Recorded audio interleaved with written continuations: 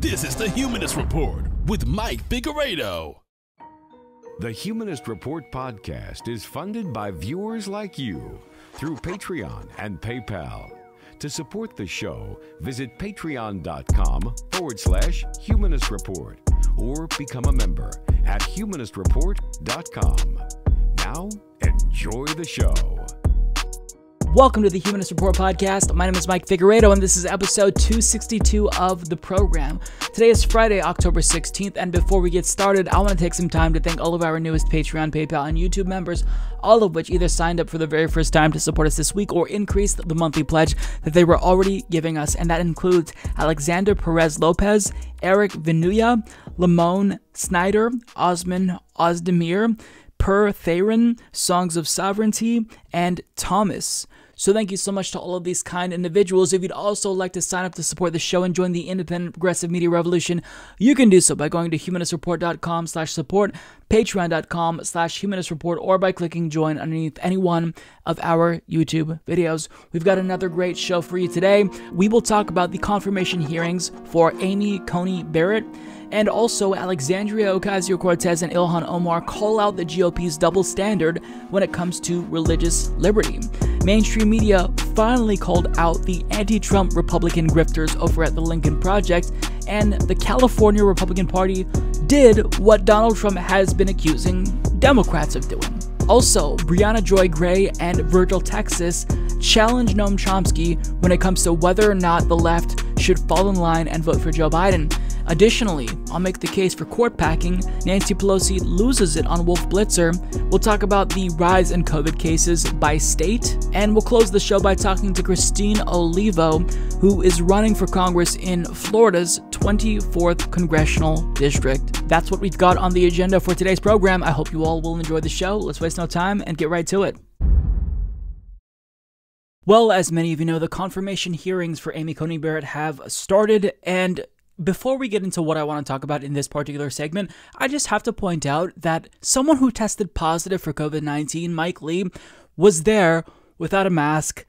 And this is unbelievable because you have the opportunity to do this remotely. Ted Cruz did not show up in person because he was exposed to COVID-19. By who? Mike Lee. But the person who exposed another individual is there while others who were exposed to him are not there. So that in and of itself makes this that much more absurd. But listen, what Republicans are doing and trying to rush this through before the election, this, in my opinion, is tantamount to court packing. This is what court packing looks like, where you do everything in your power to make sure that the ideological tilt on that court goes in your party's favor. That's what they're doing. That's why they held the seat open for almost a year in 2016. And it's why right now they're trying to rush Coney Barrett's confirmation through before the election. So in the event we get another Bush v. Gore situation, Trump has the edge. Now, one thing that has been irritating me to no end about this whole situation is the idea that Coney Barrett's religion is untouchable. She's part of this group known as People of Praise, which I think you can argue is culty. I'm not going to call it a cult explicitly, but it's culty. It's a very, very hardline evangelical Christian branch that is openly homophobic. And people who are supposed to be holding her accountable, Senate Democrats, there's this thinking that if they do this, if they question her religiosity in an attempt to gauge whether or not her religious views will influence the way that she rules when it comes to issues related to women's rights or LGBTQ rights, that they're bigoted for doing this. And that's really frustrating. The same was true with Judge Kavanaugh, where there were even some Democrats who were trying to stop other Democrats from criticizing Judge Kavanaugh's affiliation with Knights of Columbus, which was an extremist Catholic organization that was openly homophobic again. So, I mean, there's this sense that if we dare to question their religion to make sure that they're going to be impartial as justices, that's a bad thing. But AOC made a phenomenal point about why we can't allow them to use their religion as a tool to be shielded from criticism. It's just not fair. She tweeted out, "Sick and tired of Republicans who co-opt faith as an excuse to advance bigotry and barbarism. Fact is, if today Christ himself came to the floor of Congress and repeated his teachings, many would malign him as a radical and eject him from the chamber." And that is exactly correct.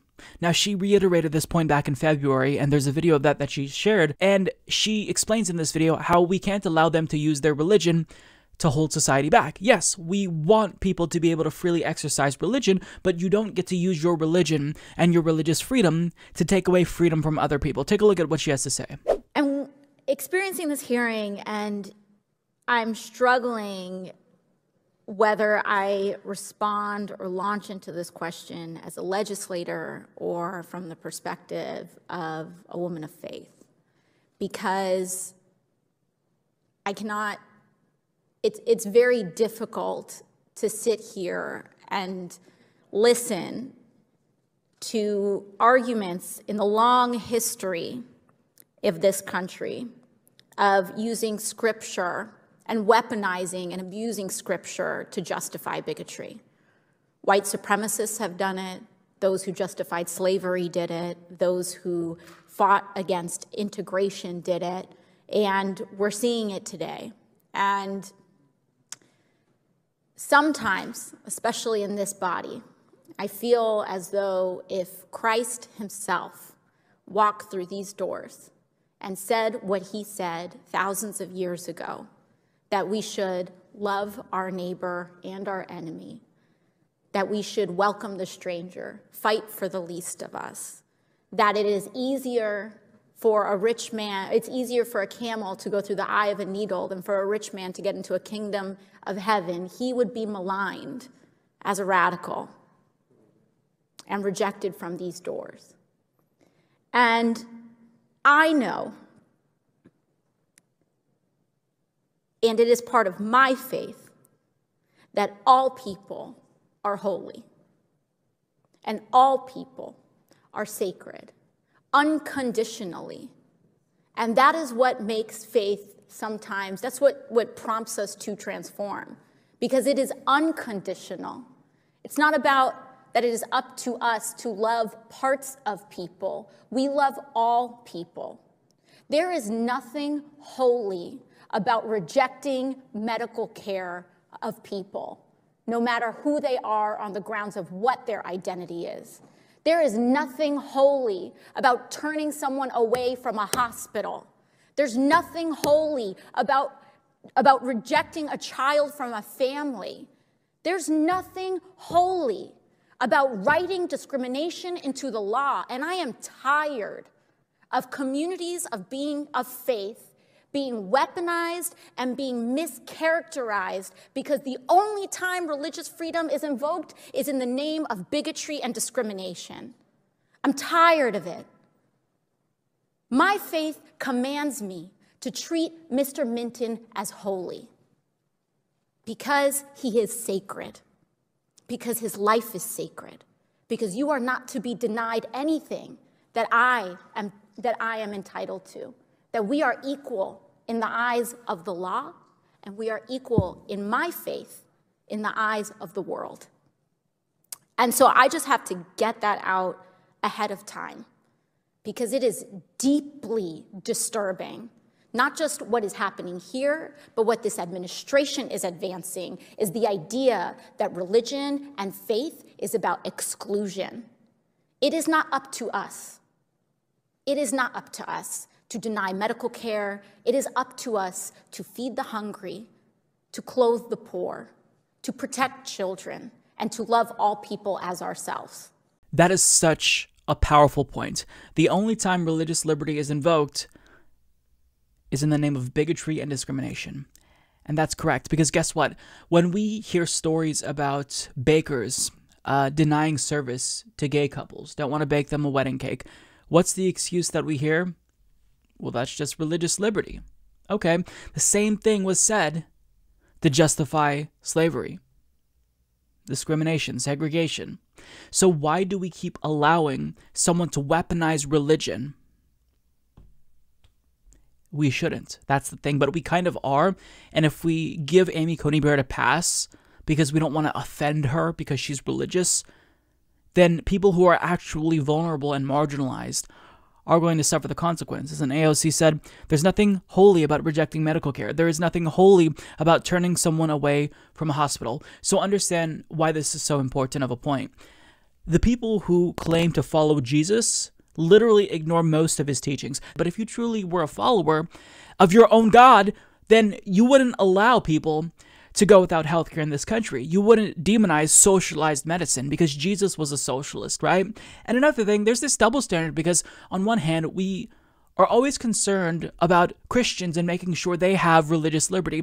But Ilhan Omar brings up a phenomenal point saying, let's be clear about this. If a Muslim woman was nominated to the Supreme Court, you would see Republicans lose their mind about her religious background. Sharia law would be trending right now. Miss me with the pearl clutching and all this righteous talk about religious freedom. And she's exactly right. She is exactly right. Whenever we hear the words religious liberty or religious freedom in the context of talking about civil rights and civil liberties, understand what Republicans are saying. We're talking about the freedom for Christians to remain supreme in America at all times and impose our views on everyone else to make sure that people do what we want them to. So if we think that women shouldn't have abortions, well, our religion says it's wrong, so we're going to make sure nobody can have it. If we think that gay marriage is a bad thing, then because our religion says so, then we're going to make sure that nobody can have that. Guess what? We have the separation of church and state in this country. It's the First Amendment. So we are not going to be subjected to what your religion is. There are theocracies throughout the world like Saudi Arabia that kill people for being gay, that kill people for being atheist. And I'm not saying that that's what they want, but you have to understand that when you start saying that the laws in this country should be predicated on religion, then that's a problem. And that's not necessarily what they're saying with regard to Amy Coney Barrett, but what they try to do is put her on this pedestal so that way, since she's religious, she's untouchable. You can't dare to question whether or not her extremist religious beliefs would end up leading to her being biased against a case that comes up when it comes to LGBTQ rights or abortion. No, I think that that's complete horseshit. It is the responsibility of our government to protect marginalized communities from the tyranny of the majority. And most people in this country are Christians, right? The overwhelming majority are Christians. Their religious freedom is not threatened if we ask someone who's going to go on the highest court on the land whether or not their religious extremism is going to lead to them being incapable of being impartial on the Supreme Court. That's all that this is about. So whenever people try to invoke religion to defend the right, such as Amy Coney Barrett, Brett Kavanaugh, then we need to remind them that they do not have a license to impose their religion on everyone else, and also point out the fact that it's a little bit convenient that they only invoke their religion as a weapon when they're trying to obtain power or they want to subject others to second-class citizenship. It's unacceptable, and we can't let it happen. All right, folks, we've got to talk about the Lincoln Project because they have been getting under my skin. I think namely because nobody in mainstream media is doing their job, nobody is challenging them. And as a result, all of their careers have been rehabilitated. Now, for those of you who don't know, I'm sure that most of you who are watching this already know, the Lincoln Project is a super PAC that was created by ex-Bush administration officials, and these are right-wing grifters. They are profiting off of the anti-Trump grift. They are much like Ana Navarro on CNN, basically. They became famous for hating Donald Trump, even though they're conservative. So we're supposed to think that they're inherently good because they don't like Donald Trump. Well, I mean, if that's the case, then the bar is much more lower than I had already thought. But the reason why they're getting so much praise is because liberal networks like MSNBC are praising them, giving them fawning coverage for doing the bare minimum, being anti-Trump. And it's gotten so bad that normies are now starting to buy into this grift. I see people in my own social circles who are centrists and liberals praise the Lincoln Project and talk about how wonderful their ads are and that they've been a bright spot of the 2020 election and that they sure do know how to clap back on Donald Trump and own him. This is going to make me lose my mind. We should not be rewarding people who are lucky to not be in jail right now, because of the roles that they played in Bush's administration. I mean, I shouldn't be shocked by this because mainstream media has already rehabilitated George W. Bush. He should be in prison right now. So of course, they're going to rehabilitate the Lincoln Project. But the reason why so many people are buying into the Lincoln Project's grift is because the mainstream media has not chosen to hold them accountable. The only mainstream clip that I've seen where the Lincoln Project is criticized for their role in the Bush administration came from a cartoon. CBS All Access has a show called Tuning Out the News, which is surprisingly good, and they interviewed Rick Wilson, and when they pressed him to explain his role in the Bush administration and how this is a grift, he was speechless. He was visibly irritated by that. Now, I can't play the clip for you because if I do, CBS will copyright claim this video, even if it's fair use, so I'll link it down below, but the point is, they haven't been held to account, which is why so many people think they must be allies, right? Except, finally, in an interview with 60 Minutes, grifters at the Lincoln Project were asked about their role in crafting the current Republican Party. Because here's the thing, they can denounce Donald Trump all they want and hate Donald Trump, but they're part of the reason why the Republican Party is so extreme. These are the people who brought us Sarah Palin. These are the people who pushed the Republican Party to use less dog whistles and to be more explicit in embracing xenophobia and racism. So for them to claim the moral high ground and attack Donald Trump for things that they've previously done, I mean, if you've had a genuine change of heart, that'd be one thing, but we know what this is about. This is a grift. They're running a super PAC because they want to make money. They want to profit off of anti-Trump hysteria. And I get it, Trump is bad, but that doesn't mean we rehabilitate horrible people like the grifters over at the Lincoln Project. So I can't play the clip for you because this is a CBS clip, but I do have the audio for you where she asks them about their role in the current Republican Party, and of course, they divert attention away from their culpability and wrongdoing, and they try to deflect. This is infuriating to watch. Nonetheless, take a look, and then we'll discuss it a little bit more when we come back. And I'm going to quote, "They're failed strategists who are doing this for the money." The easiest way in the world for a Republican strategist to make money right now is to shut up and say nice things about Donald Trump. So clearly we're in the wrong line of work. But they've also drawn fire from some on the left for their own role in creating the Republican politics they now decry. Do you bear any responsibility, you personally, for bringing the country to where it is? When I look at the party and I see what it's become, I think that I was naive about how deeply embedded the racism issue was in the party. Do you feel at all that you're making amends? And in all politics, you can look back on things with honor or regret or what have you. I think I'll look back on this. I think all of us will look back on this as something we did in the cause of the country. So that was infuriating to watch because they're lying. I mean, first of all, credit to 60 Minutes for even pressing them on this. I certainly would have pressed them a little bit harder, but they're lying.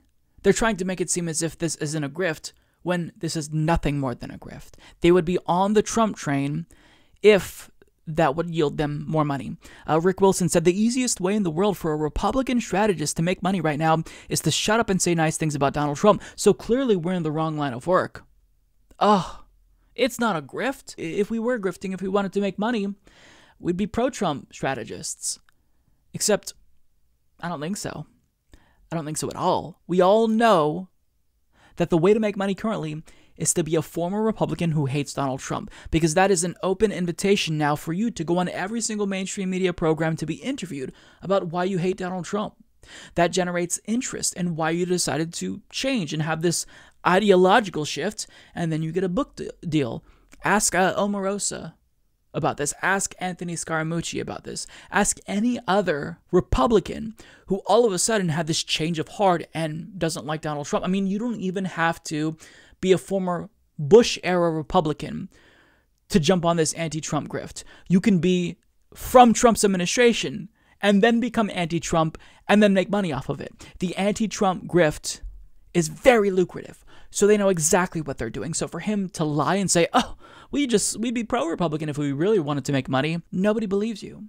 Now, Steve Schmidt said, when asked if they bear any responsibility for the current state of the Republican Party, which they do, But basically he says no. He says, when I look at the party and see what it's become, I think I was naive about how deeply embedded the racism issue was in the party.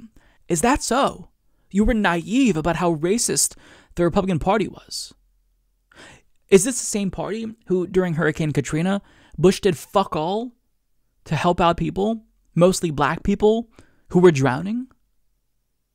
Is this the same party who did push polling back in the 2000 Republican primaries to use racism against their own people? I mean, Bush literally push polled against McCain and asked Republican Party primary voters whether or not they would feel more or less inclined to vote for John McCain if he had an illegitimate black son. Like this party, their forte has been racist dog whistles for decades now.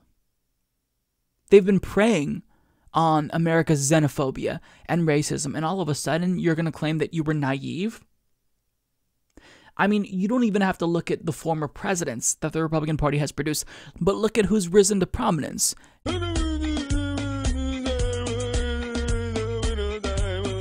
best is yet to come! You're full of shit. You're full of shit.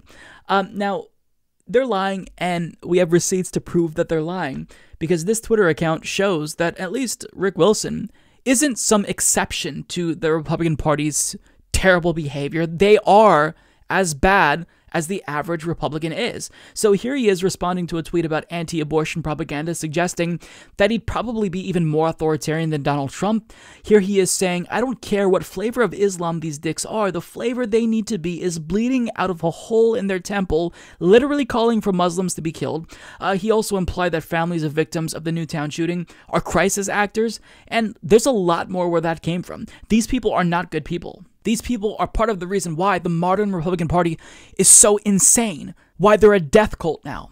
And the worst part is the fact that they helped send us to war in Iraq. And I think that David Sirota put it best in this concise tweet. I helped start the Iraq War and turn the Supreme Court into a rubber stamp crushing millions of workers, but here's my Lincoln Project video of Trump farting with Curb Your Enthusiasm music. So please, send me $50 million and make me an MSNBC pundit on Brian Williams' show. That's exactly it. And then the media does just that, gives them a pass. And that's deeply, deeply frustrating. At the rate we're going, I would expect Donald Trump to be fully rehabilitated, like within 2 years after he's out of office, because we saw how quickly the media flipped their tune, Rachel Maddow at least, when they found out that he got COVID-19. All of a sudden, we're praying for the president. We totally are wishing you well, Mr. President. You're a fighter. I mean, look, if you actually want the Republican Party to not be this fucking insane, and I'm talking to the media pundits who definitely watch this program, stop rehabilitating Bush-era war criminals. Actually draw a line and have some fucking standards, more so than just, oh, they're anti-Trump, so they're friends. The enemy of my enemy is my friend. No, that's not how it works in actuality. The enemy of your enemy is a grifter who is allowing rubes to send them money, who are liberals, who are anti-Republican, all because they're preying on anti-Trump hysteria. I mean, this just makes me lose faith in humanity that people fall for it, but I think that a lot of people genuinely don't know about how nefarious the Lincoln Project is. But because there's so much people who don't know about how terrible they are, it's, incumbent on me and people like me with a platform to let people know these are not individuals who are to be trusted. And I could see them trying to butter up Biden in order to weasel their way into his administration, to turn this grift into a long-term opportunity to do even more terrible policies, to influence Joe Biden to do more shitty things that we don't like, to make the Democratic Party the Republican Party of the 2000s, since the modern-day Republican Party is basically full-on authoritarian and fascist. I mean, we can't let that happen, so we've got to sound the alarm and let people know these folks aren't to be trusted. These are grifters, and they don't care about you. They don't care about the country. They're not even anti-Trump. They're just taking a particular position because it's lucrative for them to do so. This is all about self-aggrandizement. This is all about them making a lot of money and getting a lot of attention, and probably getting a book deal after this, if not a job in Biden's administration. So don't trust them, and whenever you see someone praising the Lincoln Project, make sure that you let them know these people are bad people. They are the reason why we have a Donald Trump today. Donald Trump and the Republican Party have been screaming about the likelihood that voter fraud will end up rigging the 2020 election, in spite of the fact that in actuality, the real voter fraud rate is 0.0025%, according to a Washington Post study. So it's not that they're actually fearful of voter fraud, but they want to justify more draconian measures that would suppress the vote. It's why they institute voter ID laws. It's why they reduce the number of polling stations in communities that are disproportionately black and brown. It's why they try to make sure that as few people vote as possible, because they know that if turnout is high, they're going to lose that election. So they have to resort to attacking democracy directly and lying in order to hang on to power. But in an effort to prove, I guess, how likely voter fraud is, we have a situation where they potentially are breaking laws themselves. So as Jake Johnson of Common Dreams reports, California's top election official is investigating reports that the state's Republican Party has set up unauthorized ballot drop boxes posing as official in several major counties, in a legal practice that could deceive voters into depositing their ballots at unsecure locations. Operating unofficial ballot drop boxes, especially those misrepresented as official drop boxes, is not just misleading to voters, it's a violation of state law, California's Secretary of State Alex Padilla said in a statement responding to reports of unauthorized ballot drop boxes in Fresno, Los Angeles, and Orange counties. As the local Orange County Register reported late Sunday, in a photo posted to social media last week, a young man wearing a mask with Orange County congressional candidate Michelle Steele's name on it is holding a mail ballot and giving a thumbs up next to a box about the size of a file cabinet labeled official ballot drop box.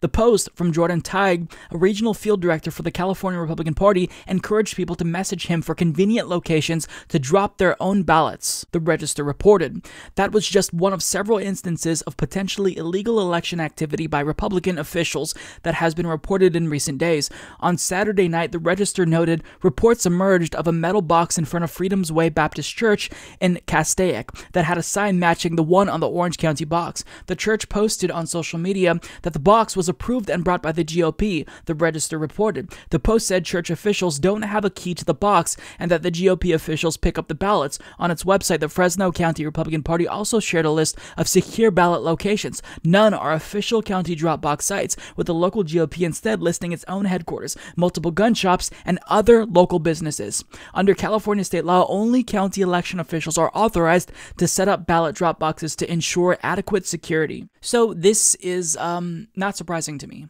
It's not surprising at all, but it's a little bit ironic that they're doing this now after screaming about the problems that ballot harvesting, otherwise known as ballot collecting, poses to our democracy.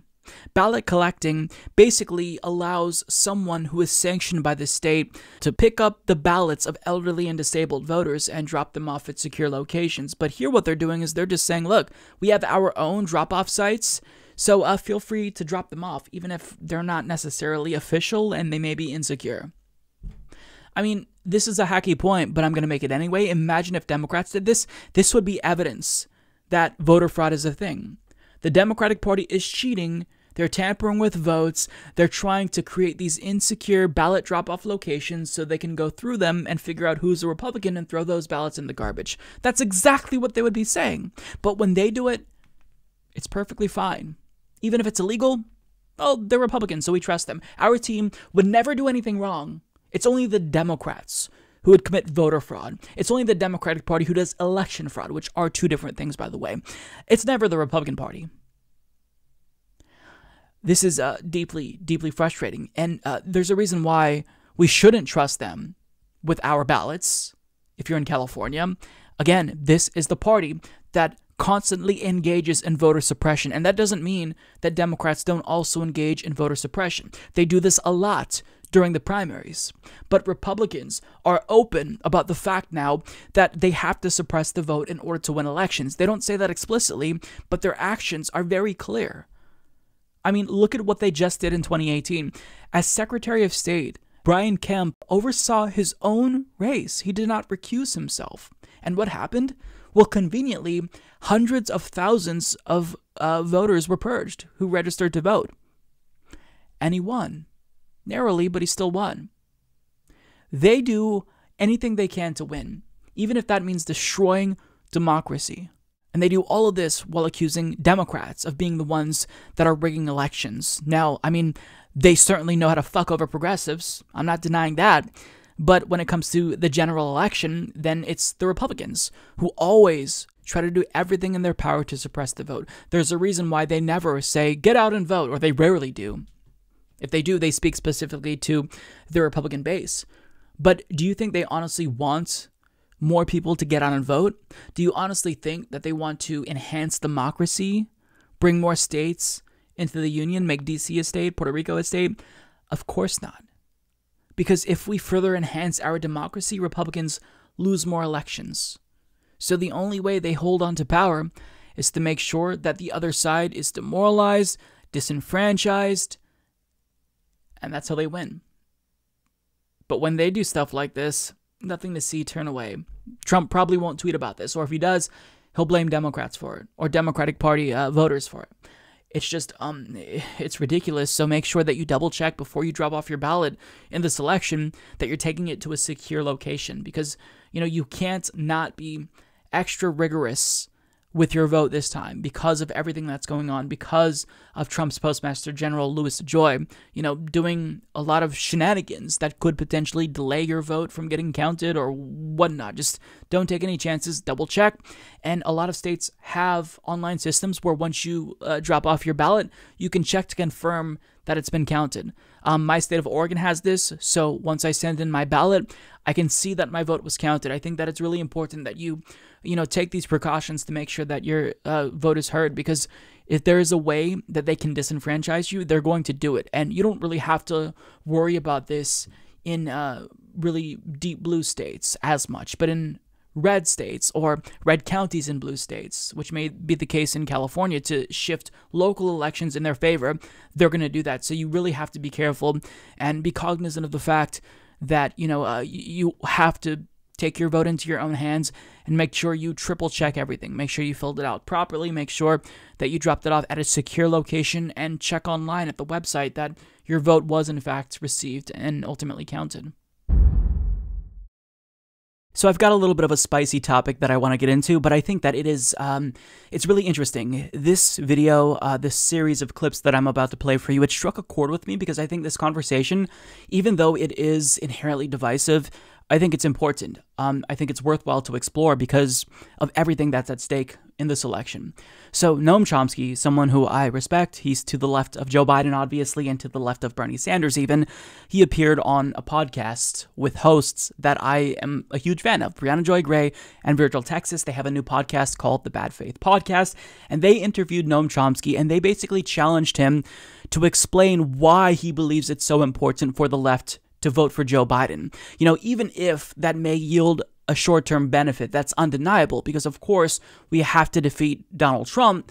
In the long term, are we actually doing more harm than good? Because by falling in line every single election, are we basically telling the Democrats, no matter what you do, no matter how shitty you become, you're always going to have our votes? So this is what Brianna Joy Gray asked Noam Chomsky, and, let's listen to his answer. What are the long-term consequences of everybody on the broad left, Democrats, liberals, everyone, saying that under any circumstances, we will vote for a Democratic candidate as long as they are incrementally better than the Republican candidate? Does that way of thinking contribute to the rightward shift of the Democratic Party over years? And what mechanism will ever stop that shift if we're not willing to ever, under any circumstances, leverage our votes? What you're saying, if you think it through, is we should help Trump win because maybe in the long run, that'll affect the Democratic Party. That's a terrible choice.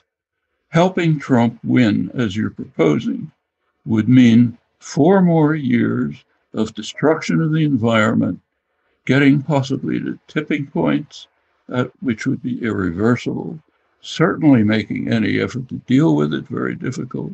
It would mean stacking the judiciary with young, ultra-right lawyers, top to bottom, so that nothing would be possibly done for a generation, and I can go on and on. I don't think that's a wise choice, just on the hope that maybe sometime in the long term, the Democratic Party will pay attention to the fact that you're part of the 50% of non-voters. I take the multi-generational threat very seriously.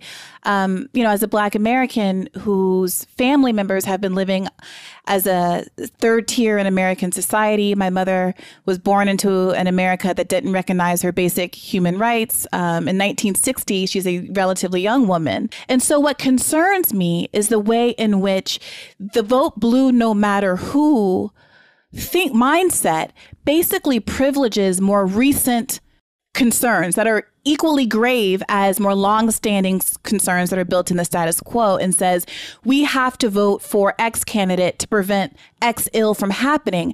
At the same time, those who have suffered under the status quo never seem to get an opportunity to have their issues heard. That was interesting. But before I tell you my thoughts about that segment, I want to get to one more clip where Noam Chomsky brings up what's at stake. He says, this is about survival. And then Brianna Joy Gray brings up the fact that, people already are going to die, regardless of the outcome of this election. People, their situation will not be improved, which is why they feel disinclined from voting. Listen to what Noam Chomsky says. Now we have a simple question. Do you want your grandchildren to survive? I think the people you're talking to say, yes, I want my grandchildren to survive. So many people's grandchildren are already not surviving. Yes, that's the issue. You want to ensure that they'll live underwater or have a chance to survive. So many people aren't thinking about living underwater because they're incarcerated or they're unhomed. Then as an activist, your goal is to get them to think about it, because that is what is at stake. Okay, so there's one more clip that I'm going to get to with Virgil, Texas, asking Noam Chomsky about capitalism. But before we talk about that, I want to discuss the two clips that we just watched, because I think that it's really important that Brianna Joy Gray pressed Noam Chomsky, because he has talked about the importance of, voting for Joe Biden. But here I think her pressuring him to really explain himself further made him be more clear in a way that actually resonated with me further. So basically, the way that he talks about voting for Joe Biden, you can tell that he's not trying to gaslight you, right? He's discussing the uncertainty of his strategy and the left strategy, who don't intend on voting for Joe Biden, which matters to me, because when I hear people trying to make the case for Joe Biden, they instinctively, knowing that the left is very, policy driven, say, look, just look at Joe Biden's platform. You may think he sounds like a neoliberal, and he's been a neoliberal, but his platform is super progressive. But that's not persuasive, because we all know that politicians don't pay attention to their platform. In fact, I'd argue that Joe Biden probably doesn't even know what's on his platform. So that's not persuasive to me. So if you're going to make the case for Joe Biden in a way where you're not invoking Donald Trump and you're trying to sell us on Joe Biden specifically, that to me seems inherently disingenuous, and it just doesn't land. But what Noam Chomsky says here, that actually does resonate with me, because he's talking about the inherent uncertainty of his strategy and our strategy, which is important because none of us are infallible. We are all trying to do the best that we can. We are in good faith making a decision to vote that will ultimately lead to a better society. But neither Chomsky or Brianna Joy Gray are guaranteed that society based on how they vote. The entire situation is up in the air, right? So when it comes to voting for Joe Biden, if you vote third party, Noam Chomsky says, if you do that, maybe in the long run it'll affect the Democratic Party. But he says, I don't think that's a wise choice, just on the hope that sometime in the long term, the Democratic Party will pay attention to the fact that you're part of the 50% of non-voters. Now, here's why that is appealing to me, and basically pointing to the flaws in my own strategy. Because if you look back to my videos in 2016, I was on board with voting third party. I was enthusiastically supporting Jill Stein. But by voting for Jill Stein to send a message to the Democratic Party, there's no guarantee that that is going to actually yield the results that we want. We're basically hoping that if we make a big enough stink, Democrats are going to listen to us. But within that 4 years between voting for Jill Stein and this election, we have learned definitively that Democrats do not give a shit about what the left wants. Joe Biden is our nominee. If the left had a big enough say, Bernie Sanders would be the nominee right now. But on top of that, Noam Chomsky is also tacitly admitting that his strategy in and of itself isn't going to guarantee a victory as well, right? Because this is about survival. He goes on to say, do you want your grandchildren to have a chance to survive? And inherent in that language is not an assumption that we will guarantee ourselves a specific future if we vote for Joe Biden, just that there's a chance. There's already going to be a lot of people that die, regardless of the outcome of this election. But can we reduce harm to the extent where it's worthwhile to vote for Joe Biden? And, his conclusion ultimately is yes. So when you kind of accept that the future itself is grim, regardless of the outcome, I think it makes it a little bit more easier to make your decision. And it's why I ultimately have begrudgingly decided to vote for Joe Biden. Because I've kind of accepted the grim reality that, one, the Democratic Party genuinely is uninterested in what the left wants. And no matter who we vote for, that's not going to influence their policies, because at the end of the day, their donors will dictate what they want. That's number one. Number two, if we accept that the outcome is neoliberalism no matter what, if Joe Biden wins, we get neoliberalism. If Donald Trump wins, we get neoliberalism. Once we accept that grim reality, then we try to determine what factors do we actually have influence over. And the real decision is, do we want fascism or not? Because we're getting neoliberalism. We're getting neoliberalism regardless whether we like it or not. So do we want neoliberalism or neoliberalism plus fascism? And what Chomsky said that really resonated with me was the fact that there are so many people not voting, 100 million people sitting out this election. And if 100 million non-voters aren't making a big enough or sending a big enough message to the Democratic Party to get them to change, a fraction of leftists voting third party isn't going to be enough to get them to pay attention. They just don't care. They don't care. So the reason why all of this has led to me voting for Joe Biden, not because of this video, but beforehand, is because I want to try to do what I can to control the situation. If we're in free fall, if there's going to be damage done no matter what, if there's going to be deaths no matter what, I'm going to try to take actions to minimize the deaths and destruction. At least with Joe Biden, we can expect him to handle COVID-19 better than Donald Trump. Not saying that I would agree with his handling of it 100%, but I know for sure he would do a better job than Donald Trump. Even if his actions were no different, if he just stopped spreading misinformation, that alone would save lives. So that's one reason why I think that, this gives us a chance at survival, as Noam Chomsky puts it. Furthermore, even if Joe Biden is terrible, even if we replace Joe Biden with Mitt Romney, the difference between Trump and other Republicans is that Trump is very explicit in his attacks on democracy.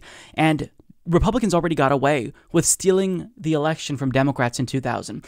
So if Trump actually does what his lawyers are gearing up to do and try to get a Republican legislature to appoint their own electors to the Electoral College to overturn the will of voters in a particular state if it's close, then democracy is functionally dead at that point. Because if they can get away with it in this election, they're going to do it in the future. Because Republicans know they can't win if people actually make their voices heard, which is why they're always suppressing the vote. But if they see that literally stealing an election is how they can win, then in the future we won't have a chance to elect someone who's progressive. It's not an option.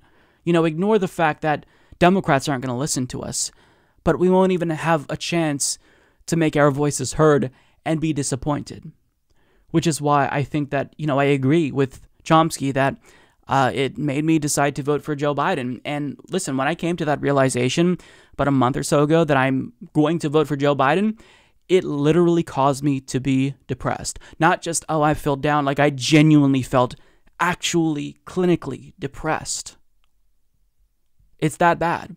Because upon acknowledging that I will be doing this, voting for Joe Biden, basically betraying what I feel is my own principles, I'm accepting this grim reality that it doesn't matter who we elect, we're getting more neoliberalism. But this is basically me trying to stop fascism. Now, I get people will say, but Mike, you live in a blue state, so it really doesn't matter. But after everything that's taken place with the wildfires and all of the division in Portland with Donald Trump, the Proud Boys, and, anti-fascist protesters, with everyone being this polarized and more galvanized than ever, I just don't want to risk it. But also, more importantly, I can't just sit here and say, I'm not going to vote for Joe Biden in a safe blue state. But if you're in a swing state, you better vote for Joe Biden because we definitely don't want Trump to win. Like, somebody pointed this out to me in my personal life who I trust, who watches the show, and said, Mike, you have to understand why that's kind of a fucked up thing to say, because you're basically saying, look, I don't ever have to vote for Joe Biden. I could be perfectly principled and feel great because I never have to vote for Joe Biden because I live in a blue state. But I have this expectation that people in swing states vote for Joe Biden so we can ultimately defeat Donald Trump. So, you're expecting other people to do what they don't want to do while you can just comfortably in your safe state say, I didn't vote for Joe Biden. I didn't bring on any of this. But that is kind of a shitty thing to do, especially given how large my platform is. Because back in 2016, my platform was small. Like, I was an up and coming YouTuber with like 50,000 subscribers, I think, in 2016. Now we have 6 times the people following. So somebody who lives in a swing state might see me talk about not wanting to vote for Joe Biden and how I'm not going to vote for Joe Biden. They might think, well, fuck it.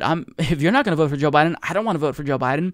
So just me individually as a podcast host, I feel as if I have a responsibility, and I don't want to be a useful idiot to Republicans. I don't want to enable fascists, right? Because at the end of the day, we're not going to get socialism by not voting for Joe Biden. So I have to try to figure out what I do to stop the suffering from taking place. And for now, we just put a pause in the apocalypse for about 4 years with Joe Biden. We're not going to save the country, but we get a little bit of time to breathe. And I know the response will be, but Mike, look at what happened during the Obama years. I mean, the Democratic Party's base went to sleep. And to that I say, that's fine. Go to sleep while the left remains activated and engaged. Because while they're all sleeping and thinking everything is fine and peachy keen and everything's copacetic in the country, we're going to be dominating primaries, hopefully. We'll stay engaged and be active while they are out at brunch. That's my thinking. And maybe that isn't a guaranteed thing that will happen, but we've got a chance. Because again, we're not working with certainties here. And that's what Chomsky said that really resonated with me.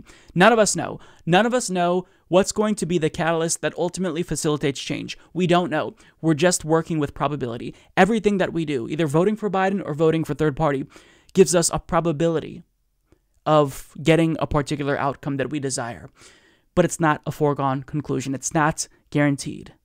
So that's why I think that when I crunch all of the numbers in my head and I play out these scenarios, I have to make sure that I do what we can to defeat Donald Trump. Even if I absolutely loathe Joe Biden and voting for him will make me feel like shit, because he's a terrible human being and I'll feel responsible for everything that he does.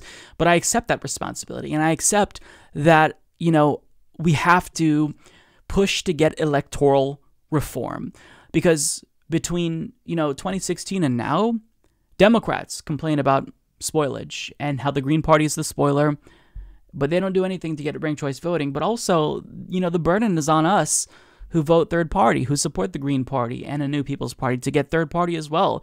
Because I don't want to just keep voting for a third party because Democrats suck. I want to vote for a third party that can win. And we can't do that unless the left gets serious about electoral reform and pushes H.R. 4000. Which would get ranked choice voting nationally, among other things, right? And Earl Blumenauer just co-sponsored that legislation on October 1st.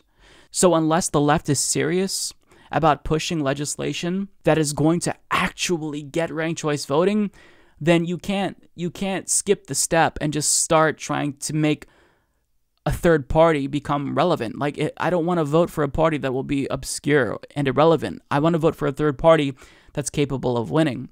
And so we have to come up with a plan and be introspective about whether or not what we did in 2016 worked. And I don't think, people who voted for Jill Stein, myself included, are responsible for Trump's victory, because we are lucky enough to have 2 spoilers, one on each side, with the Libertarian Party who gets more of a vote. So I wouldn't vote shame anyone and say you're a piece of shit if you don't vote for Joe Biden. But for me, because I have a large platform and I feel a responsibility to not enable the Republican Party, because I feel as if, I don't want to take a chance even if I think Oregon's going to go blue, I'm not going to risk it because Trump is a fascist and he's literally trying to consolidate his power. I feel compelled to vote for Joe Biden, even if I hate him. I feel like we can't allow our dissatisfaction with the Democratic Party to enable fascism. And look, it is correct that the situation will continue to get worse. If Joe Biden doesn't actually address the factors that led to Donald Trump in the first place and actually pay attention to the material conditions in the country that leads to widespread dissatisfaction and radicalization, both on the left and the right, with the right now lurching towards fascism, then, things will get worse. But what voting for Joe Biden does, in my opinion, it doesn't give me a chance to pressure him to move left, even though, of course, we'll attempt that, but I'm not holding my breath. I don't think Joe Biden is going to listen to anything that the left says because he doesn't give a shit. I'm not under that, delusion. But voting for Joe Biden in a way just basically gives us a chance, a little bit higher of a percentage of clinging to life, surviving a little bit longer, because mass suffering is going to ensue no matter what. But maybe with Joe Biden, there's a little bit less mass suffering, a little bit less deaths and destruction. Maybe we get COVID-19 under control. Maybe the left gets hyperactive while centrists go to sleep. Maybe. It's not a foregone conclusion, it's not a guarantee, but it's a big enough maybe that makes me feel as if that's what we have to do, at least until the left comes together in some way to really push for electoral reform. Because, again, I want a third party. I don't want just a third party. I want 5 or 6 parties. But I don't want to just vote for a party that will never win. And the left talks more about wanting a new party than getting electoral reform, which is necessary for a third party. So until the left actually starts really pushing for ranked choice voting and does to H.R. 4000 what they did to H.R. 676, which was the Medicare for All bill, and get everyone in Congress who's a Democrat to co-sponsor it, basically, then, voting for a third party isn't going to be enough, especially if we're just saying, I'm voting because I want these policies reflected in law, because Democrats don't care. They're not listening to us. So that's my conclusion. And, ultimately people may disagree with it, but at the end of the day, that's my choice. And it's just what I think will be the best decision given the shitty set of circumstances. It's not a desirable outcome, but no outcome is desirable at this point. So I'm just voting for a chance at maybe turning things around, even if that chance may not necessarily be very likely. It's a big enough chance, because any chance is worthwhile given how bad things have gotten. Okay, now moving on to the last clip. We spent a lot of time on that. Virgil, Texas asks about capitalism and, participating within the capitalist system. It kind of enables it in a way. Noam Chomsky had a really good answer for this, and I'll tell you why I agree with him. If these capitalist institutions result in recurring ecological crises and existential ones as they do, then isn't the real fight against those institutions instead of a reform that maybe gets us over the hump in 30 years, if it were possible to lobby those in power through activism, some kind of brokering, those who are beholden to the profit motive, even if it destroys the environment? We have maybe a decade or two to deal with the environmental crisis. Is there the remotest chance that within a decade or two we'll overthrow capitalism? It's not even a dream, okay? So the point that you're raising is basically irrelevant. Of course, let's work to try to overthrow capitalism. It's not going to happen like that. There's a lot of work involved. Meanwhile, we have an imminent question. Are we going to preserve the possibility for organized human society to survive? Are we going to preserve the possibility for us to work to overthrow capitalist institutions? Or are we going to say, it's hopeless, let's quit? I prefer the first. What Chomsky says here, he's being realistic and he's accepting the grim situation, the reality, right? We have like a decade or two to act on climate change and literally save the planet from us all going extinct. We're not going to have enough time to overthrow capitalism, abolish capitalism, and then take on climate change. That's just not realistic. And we talked about this over the weekend. If you watched my interview with Liam O'Meara, there's no single bill in Congress that is going to get rid of capitalism in one fell swoop. We just have to keep pushing towards more publicly funded policies and away from privatization, right? It's like a neoliberal cult where we see everything in society become commodified, including elections, healthcare, even Supreme Court appointments now. They rule not on what the Constitution wants, but based on the interests of big business, because the Supreme Court, they're just a bunch of ideologues. So, we're not going to get rid of capitalism quick enough to stop climate catastrophe. So what we have to do in the meanwhile is fight to, as Chomsky puts it, preserve the possibility of organized human society and preserve the possibility to work to overthrow capitalism, because we're not working with, guarantees. We're operating here with a lot of uncertainty. And by getting Donald Trump out and voting for Joe Biden, that at least preserves the possibility that we have a chance to maybe elect someone who's better than Biden down the line, or have a chance to survive. And again, that's not because I think that Joe Biden is going to be a savior. It's because Donald Trump is going to do so much harm, even if Joe Biden will also do harm and grant more permits to frackers. It's going to be less harm than, Donald Trump. And I get that this is the lesser of two evils argument, and theoretically, if you keep voting for the lesser of two evils, you can expect them to get worse and worse. But I think that if you don't vote for the lesser of two evils, then we learned after 2016, they'll still get more and more evil, and the situation overall will just get worse and worse. But we all told ourselves that if we stop voting for the lesser of two evils, then maybe the evils won't be so bad. But that didn't bear out. We couldn't get the Greens to 5%. Only one state has ranked choice voting, and the left is deeply unorganized right now. We have a lot of people battling each other. We're at odds. We have people who are saying we can only reform the Democratic Party, and other people saying we have to pursue a third party, but I feel frustrated because nobody is doing what it takes to get that third party viable.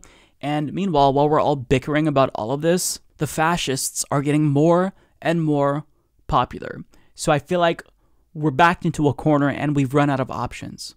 So look, I'm not going to voter shame anyone. I think that your vote is ultimately your choice, and I'm not going to persuade you, but I do feel as if, because I have a large platform, it is incumbent on me to be responsible in using my platform and to be open and honest.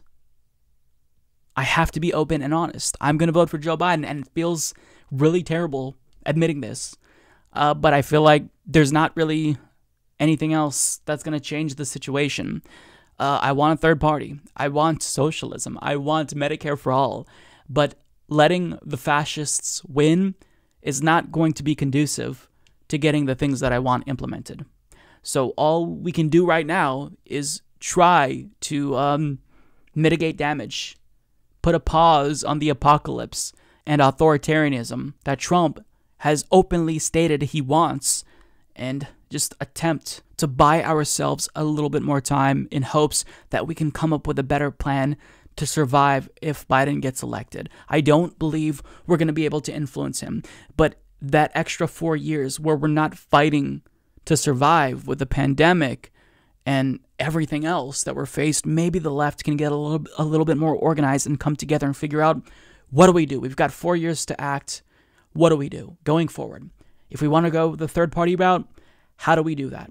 How do we make sure that we get ranked choice voting on the ballot in every state where they have referendums as a possibility? How do we make sure we take over the Democratic Party more so than we already have? We've got our foots in the door, but that's not enough. We just need a little bit more time to try to craft a strategy, because right now the left is just too disorganized, and there's just not enough people to vote third party to where it's going to make a difference, with regard to the Democratic Party. Because again, if they're going to take any kind of a message, you'd think it'd be from the 100 million people who stay home every single election cycle. But the fact that they're ignoring all of those potential voters tells you that we need a better strategy than figuring out how to influence the Democratic Party. And when I voted for Jill Stein in 2016, I wasn't voting specifically because I wanted to influence the Democratic Party. It was a sincere vote for someone who I agreed with, and I wanted those policies reflected, in law. But at the same time, the circumstances have changed, and my strategy there has not led to me getting any closer to getting policies that I want. If anything, we're further away now with a neoliberal nominated, someone who's not more progressive than Bernie Sanders. So that's where we're at. That's where I'm at. I think that, Noam Chomsky, in everything that he says, he really highlights the uncertainty of the situation. We don't know what's going to be the best strategy right now, but what we do know for sure is that we don't have a lot of options, and we certainly don't have a lot of time. So I'm not sure how many of you have been tuning into the confirmation hearings for Judge Amy Coney Barrett, but if you've missed any of it, don't worry, I've got you covered with some highlights in this video. But before we get to that, I've just got to point out that the fact that Senate Democrats are participating in this process at all is deeply irritating to me, because if it were up to me, they would be boycotting all of these hearings, because to even participate is a tacit endorsement that the process itself is legitimate, when it's not legitimate. This is an illegitimate process. This is an attempt by a Republican Party who said we don't fill Supreme Court seats during an election year to rush through this confirmation process before the election. And to even allow them to go on as if this is a normal process, it's so frustrating. But of course, Democrats participated, and what we saw were some good questions, but not as aggressive as I would have liked, of course. But I don't know what could satisfy me, other than just outright raging on Amy Coney Barrett. But, I've got to share Dianne Feinstein's opening with Amy Coney Barrett, because it was very on brand, you could say, for Democrats. Judge, it's wonderful to see you here. Also with the family that I have been observing.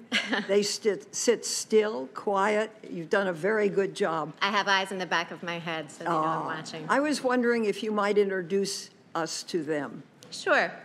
So I have my husband, Jesse, my son, JP, my daughter, Emma, my daughter, Juliet, my daughter, Tess, my daughter, Vivian, and my son, Liam. And then behind them are my 6 siblings who are with me today.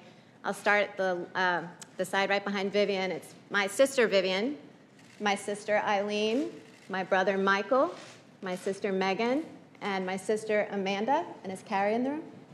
And my sister, Carrie, is sitting right over there.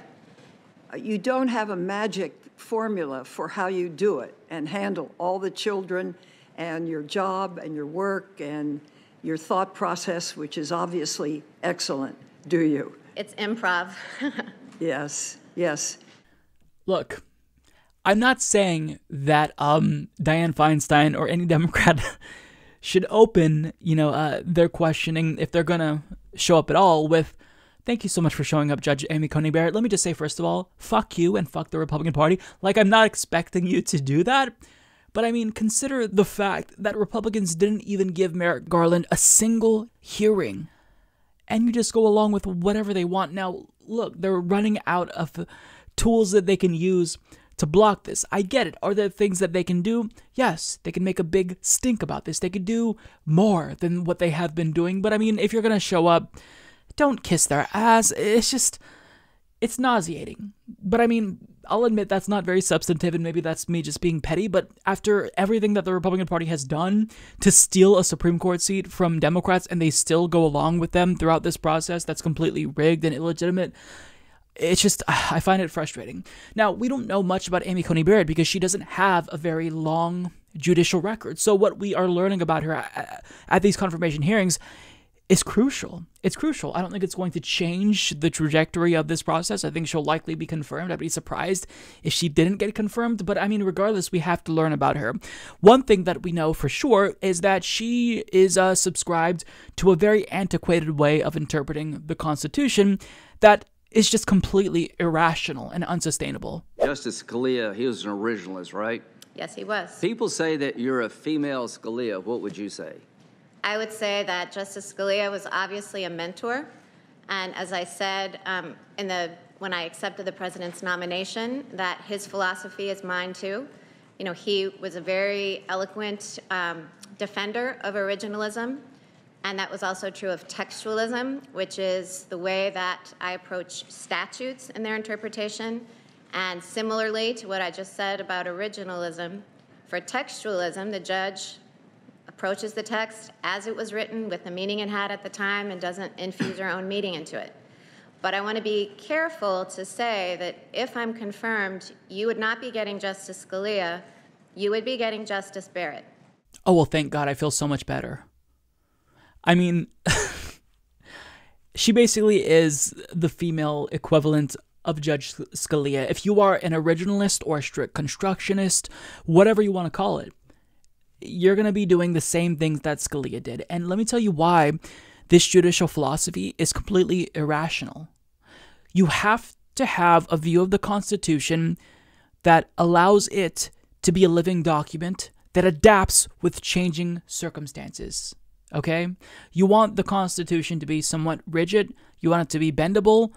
But if it's not bendable, if you try to bend it, it could snap and then become illegitimate. So what you want to do is you don't want to interpret the Constitution in a way where you have to try to figure out and psychoanalyze what the founders were thinking exactly when they wrote it. I mean, you can believe, reasonably so, that there are rights that emanate out of certain clauses of the Constitution and apply those rights to modern-day circumstances. But to not do that, you'd be an originalist, and that's what she is. So an originalist is basically code for, I am going to justify my imposition of extremist far-right views on the rest of society by saying I can't do anything because the Constitution, unless the Constitution, that is, says explicitly that we should be doing this, or it says explicitly that there should be a particular right. Now, let me explain to you why this is not a legitimate way to interpret the Constitution. Because the entire premise of judicial review is not in the Constitution. Do you want to know what the founders said about the Supreme Court having the ability to strike down laws that are unconstitutional? Nothing. The reason why the Supreme Court has the ability to do judicial review, to exercise their ability to strike down unconstitutional laws, is because of Marbury versus Madison.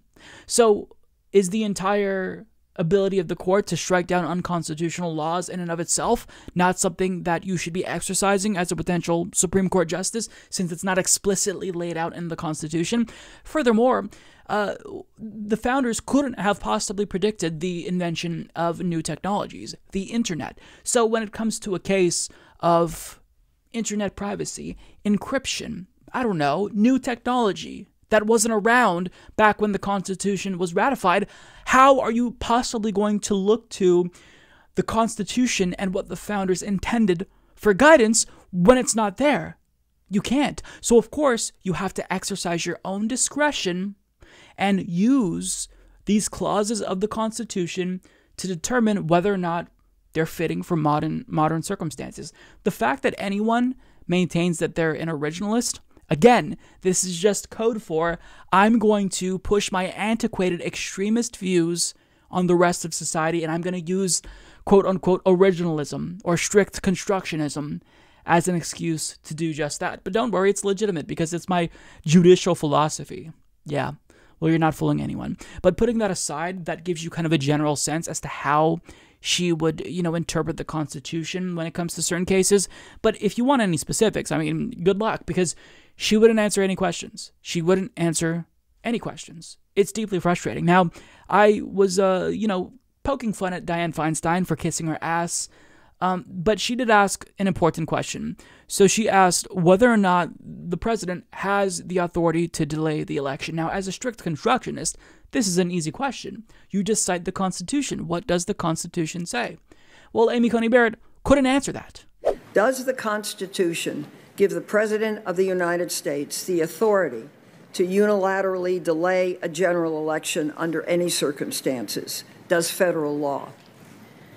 Well, Senator, if that question ever came before me, I would need to hear arguments from the litigants and read briefs and consult with my law clerks and talk to my colleagues and go through the opinion writing process. So, if I give off-the-cuff answers, then I would be basically a legal pundit. And I don't think we want judges to be legal pundits. I think we want judges to approach cases thoughtfully and with an open mind. Oh, yes, because we totally believe that you'd be impartial as a justice and that the Federalist Society promoted you because of your refusal to act as a legal pundit. Okay, that's fine. But let me ask you this. Were you acting as a legal pundit when in 2006, in a newspaper ad, you were one of the individuals who called for an end to the quote-unquote barbaric ruling of Roe v. Wade in a newspaper ad? Back then, you were saying Roe v. Wade should be overturned because it's barbaric. But now you're saying, well, look, I can't, talk about these hypothetical situations that have not come to fruition. I have to look at each case, examine the facts, and, I will basically make my decision based on the facts of this particular case. I can't be a legal pundit. That is hilarious. And she basically uses the same excuse to evade other questions. So she was asked a very simple question, whether or not voter intimidation is illegal. Very, very simple question. She's not asking about the constitutionality of voter intimidation. She's just being asked, do you think that it is illegal? Can you confirm that it's illegal? She couldn't answer this question. Last week, a contractor from outside of my state of Minnesota started recruiting poll watchers with special forces experience to protect polling locations in my state. This was clear voter intimidation. Similar efforts are going on around the country, solicited by President Trump's false claims of massive voter fraud, something that, by the way, many Republican leaders, including Michael Steele, the former head of the Republican Party, including Tom Ridge, including Governor Kasich, including sitting Senator Romney, have made very clear is not true. So as a result of his claims, people are trying to get poll watchers, special forces people, to go to the polls. Judge Barrett, under federal law, is it illegal to intimidate voters at the polls? Senator Klobuchar, I can't characterize the facts in a hypothetical situation, and I can't apply the law to a hypothetical set of facts. I can only decide cases as they come to me, litigated by parties on a full record after fully engaging precedent, talking to colleagues, writing an opinion. And so I can't answer questions like that. Okay, well, I'll make it easier. 18 U.S.C. 594 outlaws anyone who intimidates, threatens, coerces, or attempts to intimidate, threaten, or coerce any other person for the purpose of interfering with the right of such other person to vote. This is a law that has been on the books for decades. Oh, well, gee, I can't tell you whether or not voter intimidation is illegal because you're talking about some hypothetical situation that's not actually happening right now. So I don't know how to determine whether or not this is illegal or legal. I'd have to see the facts of the case. I mean, she is being purposefully obtuse. But she's asked an even easier question. This is the easiest question imaginable. If you're a math teacher, this is the equivalent of being asked, what is 1 + 1? She's asked, should presidents of the United States commit unequivocally to a peaceful transferal of power? This was asked by Cory Booker. And again, she is an originalist. All she has to do is tell us what the Constitution says. Of course, she refused to answer this question. Do you believe that every president should make a commitment unequivocally and resolutely to the peaceful transfer of power? Well, Senator, that seems to me to be pulling me in a little bit into this question of whether the president has said that he would not peacefully leave office. And so to the extent that this is a political controversy right now, as a judge, I want to stay out of it, and I don't want to express a view on... This is insufferable. If you can't answer questions and you don't have a lengthy judicial record, you shouldn't be on the Supreme Court, because we have to get a sense as to how you would rule when it comes to certain cases, but she won't give anyone anything. Okay, well, don't comment on the situation regarding Donald Trump, but in general, what does the Constitution say about presidents? Can they get a third term? Should they commit unequivocally to a peaceful transition of power? Is this really that difficult? You are an originalist, a self-proclaimed originalist. Tell us what the Constitution says. Did the founders intend on presidents becoming dictators? and not committing to peaceful transfers of power. Just say what the Constitution says. I thought you were an originalist. No, because she's an extremist. She's an extremist. And by now you get the point. There's really no purpose in showing you more clips because she doesn't answer questions. She refuses to answer questions about anything. She won't say whether or not racism is systemic because she says that's a policy question. She wouldn't say whether or not she'd overturn Roe v. Wade when in 2006 she did call it barbaric.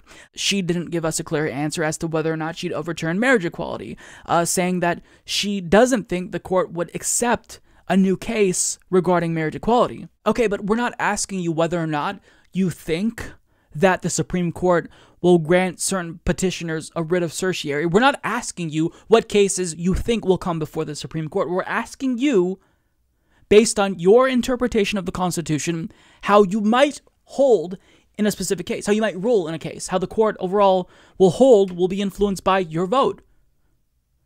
She can't do anything. So it's infuriating to sit here and listen to her. I'm tired of pretending that justices are apolitical. They're all impartial and, they don't come into the Supreme Court with preconceived ideas about how they'd hold on certain cases. No, I'm sure she would vote to overturn Roe v. Wade and marriage equality. And not only that, she's probably thought so far ahead that she knows exactly what she would say in the majority opinion. She wants to write that, I'm sure. I mean, these people are fucking political actors. Stop pretending like you're not a political actor. Stop pretending as if every single case is going to have to be evaluated individually. You have to see the specific facts. Give me a fucking break. You're political actors, you're Republican extremists, and we know exactly what you're going to do. You would rule in the same way that Gorsuch rules and Kavanaugh rules, except we have reason to believe that maybe she's even shittier than Kavanaugh, because there's one portion of her history, of her limited history, that we're learning about that is honestly just baffling to me. One of the cases she ruled on, I don't even know what to say about this. So the AP reports Barrett wrote for a unanimous 3-judge panel in 2019 that upheld the dismissal of a workplace discrimination lawsuit by Terry Smith, a black Illinois transportation employee who sued after he was fired. Smith's claims included that he was called a racial slur by supervisor Lloyd Colbert. The N-word is an egregious racial epithet, Barrett wrote in Smith v. Illinois Department of Transportation. That said, Smith can't win simply by proving that the word was uttered. He must also demonstrate that Colbert's use of this word altered the conditions of his employment and created a hostile or abusive working environment. So, to her, being called the N-word alone wasn't enough to prove that this individual was dealing with a hostile work environment. I mean, what do you even say to that? Either you don't have common sense, or you're a clown. You're more extremist than you're letting on. And she's so bad that even Kavanaugh has a more common sense position on this issue, because AP continues, a possible colleague of Barrett's took a different view on racial slurs in 2013. Justice Brett Kavanaugh, then serving as a federal appeals court judge in Washington, D.C., said one utterance was enough. But in my view, being called the N-word by a supervisor suffices by itself to establish a racially hostile work environment. I'm sorry, but if Brett Kavanaugh respects worker rights more than you, seemingly based on this at least, you're going to be a disaster. At a minimum, you'll be as bad as Scalia, but you could be worse. But we don't know because you won't answer a single fucking question. So it's absolutely insane to me that this is taking place. Democrats should be absolutely screaming at the top of their lungs about how rigged the process is, and yes, they should use the word rigged. Because that's what this is. This is court packing. This is court packing. You're trying to rush through a Supreme Court nominee to benefit you in the event we see another Bush v. Gore, so that way you can, repeal the Affordable Care Act with her. This is court packing. So, of course, if she is confirmed, Democrats absolutely must pack the Supreme Court. Because if they don't, then we're dealing with, 2 to 3 decades of this extremists' jurisprudence, this extremist's influence on the court. And that's not accounting for the rest of the extremists on the Supreme Court, like Clarence Thomas and Brett Kavanaugh. So, the situation is looking bleak because she most likely will be considered, will be confirmed. And if she is, buckle up, because these fights that you had for decades or decades ago, Roe v. Wade, marriage equality, we may have to have them again. Mike Lee is a Republican senator from Utah, and as many of you know by now, he showed up to the confirmation hearings for Amy Coney Barrett, not wearing a mask, as he is testing positive for COVID-19, as far as we know. So that in and of itself is, I think, really interesting and could be its own segment. But we're going to talk about something else with regard to Mike Lee, specifically what he said that irritated me. Because what we're seeing now is Republicans effectively trying to pack the Supreme Court. It may not be traditional court packing in the way that we envision it, but make no mistake about it, what they're doing by trying to rush through a Supreme Court nominee in an election year after they said we don't confirm Supreme Court justices in an election year.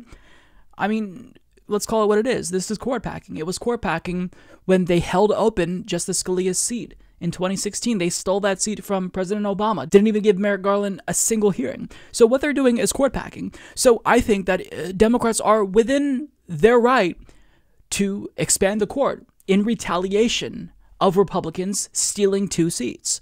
But Mike Lee has a different philosophy. He thinks that if Democrats respond to Republicans stealing Supreme Court seats from them, well, then Republicans have to retaliate, and then they have to stack the Supreme Court, or pack the Supreme Court, rather. So this is what he said. When asked about court packing, he says the GOP would retaliate by adding more seats if they got the chance, and that the Supreme Court would soon look like the Senate from Star Wars. And to that I say, all right, let's go tit for tat. Democrats should add a couple more seats to the Supreme Court, and then when you take power, go ahead, add more seats to the Supreme Court, because guess what? That is better than the alternative. If Democrats do not pursue a court packing plan, and I'm not necessarily sure that they will, in fact, I think they probably won't, then what are we looking at here? 2 to 3 decades of conservative rule where they are undoing everything that Americans have fought for. Worker rights, protections for labor, abortion rights, LGBTQ equality that took decades to achieve. All of this could be undone. So I'm sorry, but we don't have time to be refighting all of these battles that we already won when we're facing a climate apocalypse. We have to move forward. So the way that I see it, and somebody made this point on Twitter, is that either we have 2 to 3 decades of conservative rule for that entire time, or it'll go back and forth over the course of the next few decades. Sometimes we'll have a majority conservative, sometimes we'll have a majority liberal. I mean, that's preferable than just nonstop conservative, is it not? So Democrats have every incentive to pack the Supreme Court. And what Democrats need to do is be smart about this. Don't buy into Republican framing. Don't suggest that, oh, we're being offensive here. I think in this instance, make it seem as if you're playing defense. We're the ones retaliating by adding more justices to the Supreme Court, because the Constitution doesn't say that there should only be 9 justices. So since the Republicans got an extra 2 Supreme Court seats that they took from us, it's only right that we do the same thing. But you don't just let them go tit for tat. If you can, you stop them. And you don't stop them by being authoritarian. You stop them by enhancing our democracy, because Republicans, they can't win if they fight fair, right? If they are forced to actually compete for votes and not engage in voter suppression and vote purges, it's really difficult for them to win, because this is a minority party.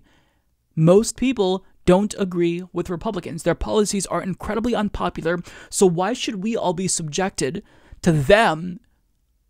Because, our system, our democracy is deeply dysfunctional. So what does that mean? Well, if Democrats are able to take back the Senate and capture the White House, if they have all branches of government, they have a limited window to act and actually save democracy and stop Republicans from going tit for tat. So what do?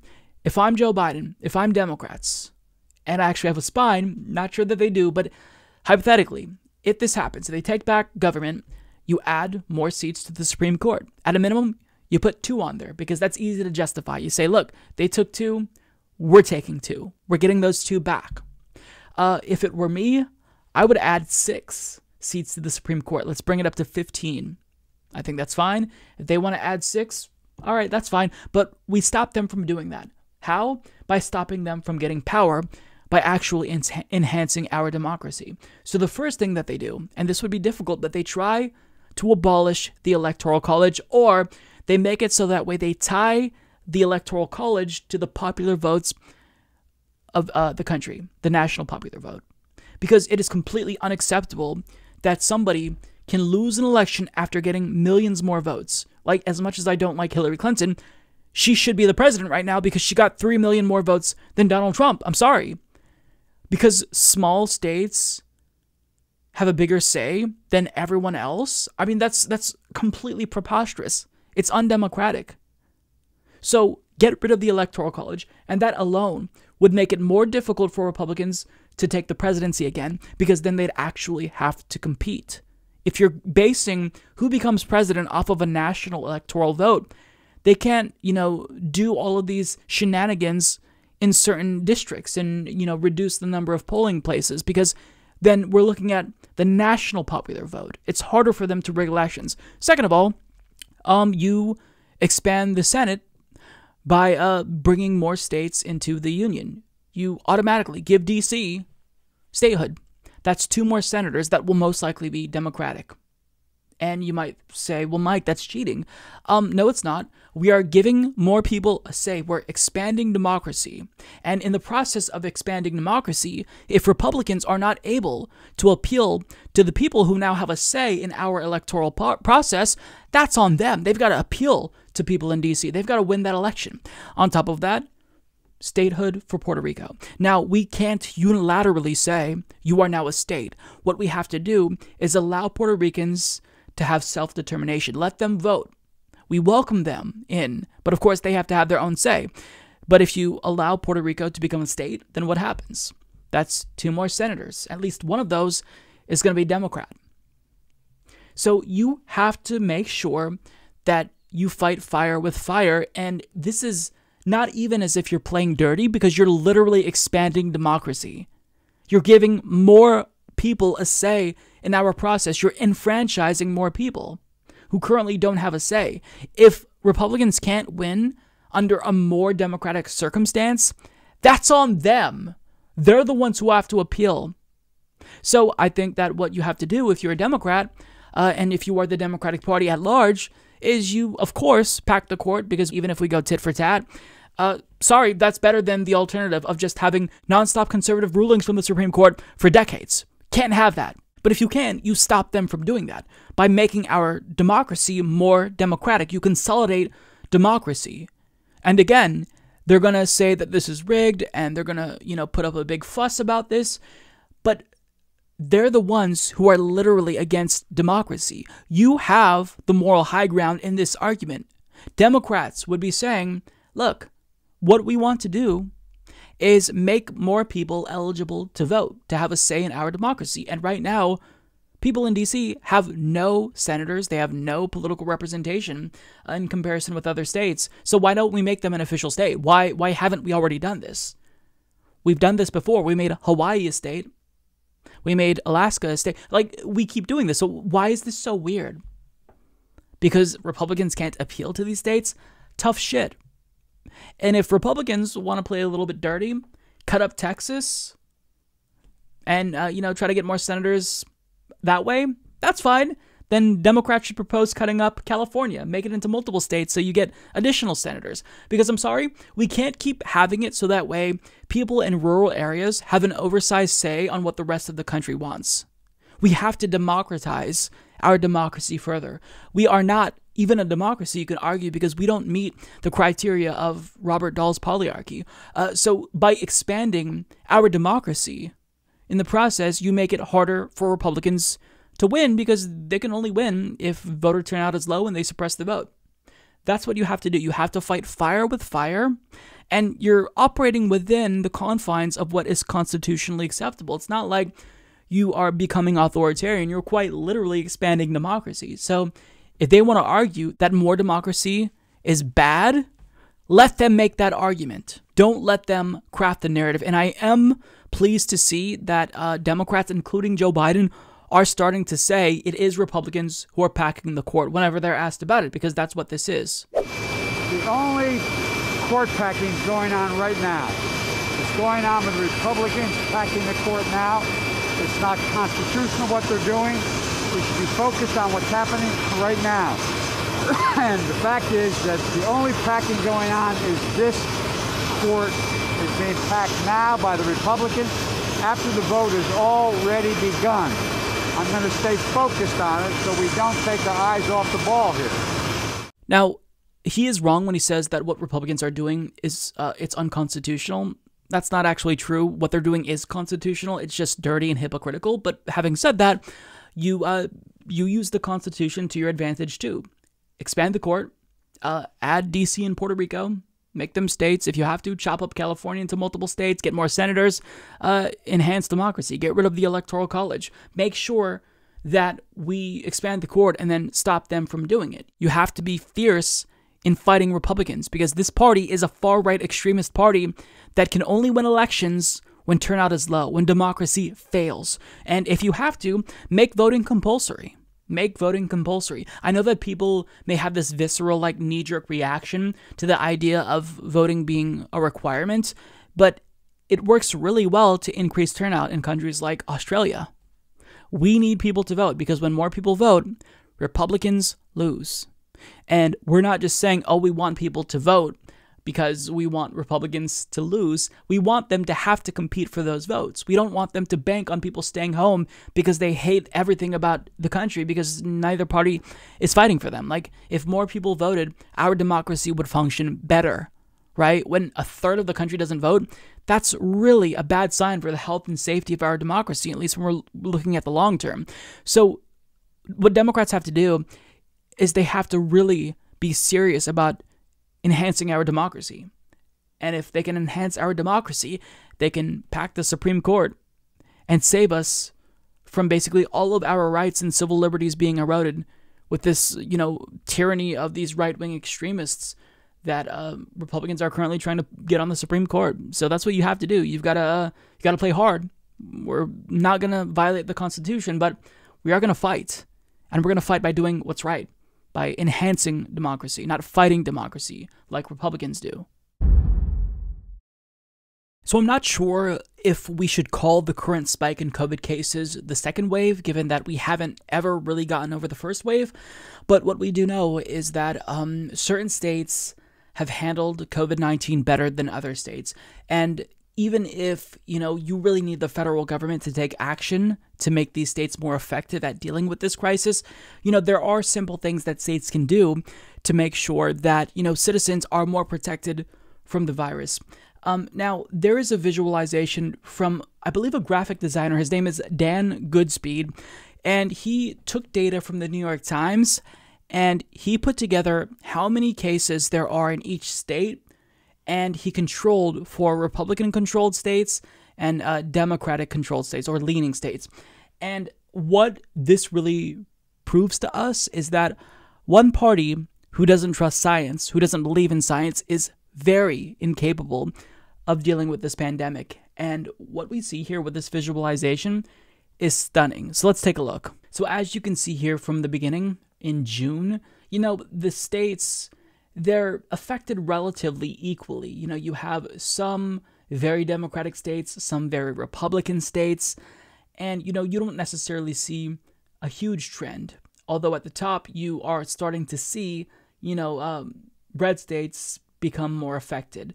And as time ticks by in this graph, you see a very clear pattern. Almost all of the states with spikes in COVID cases as of October 2nd are red states. They lean Republican. Now, in case you're wondering, these are the states with the least amount of cases as of October 11th, and I'll link to that down below in case you want to watch the full visualization.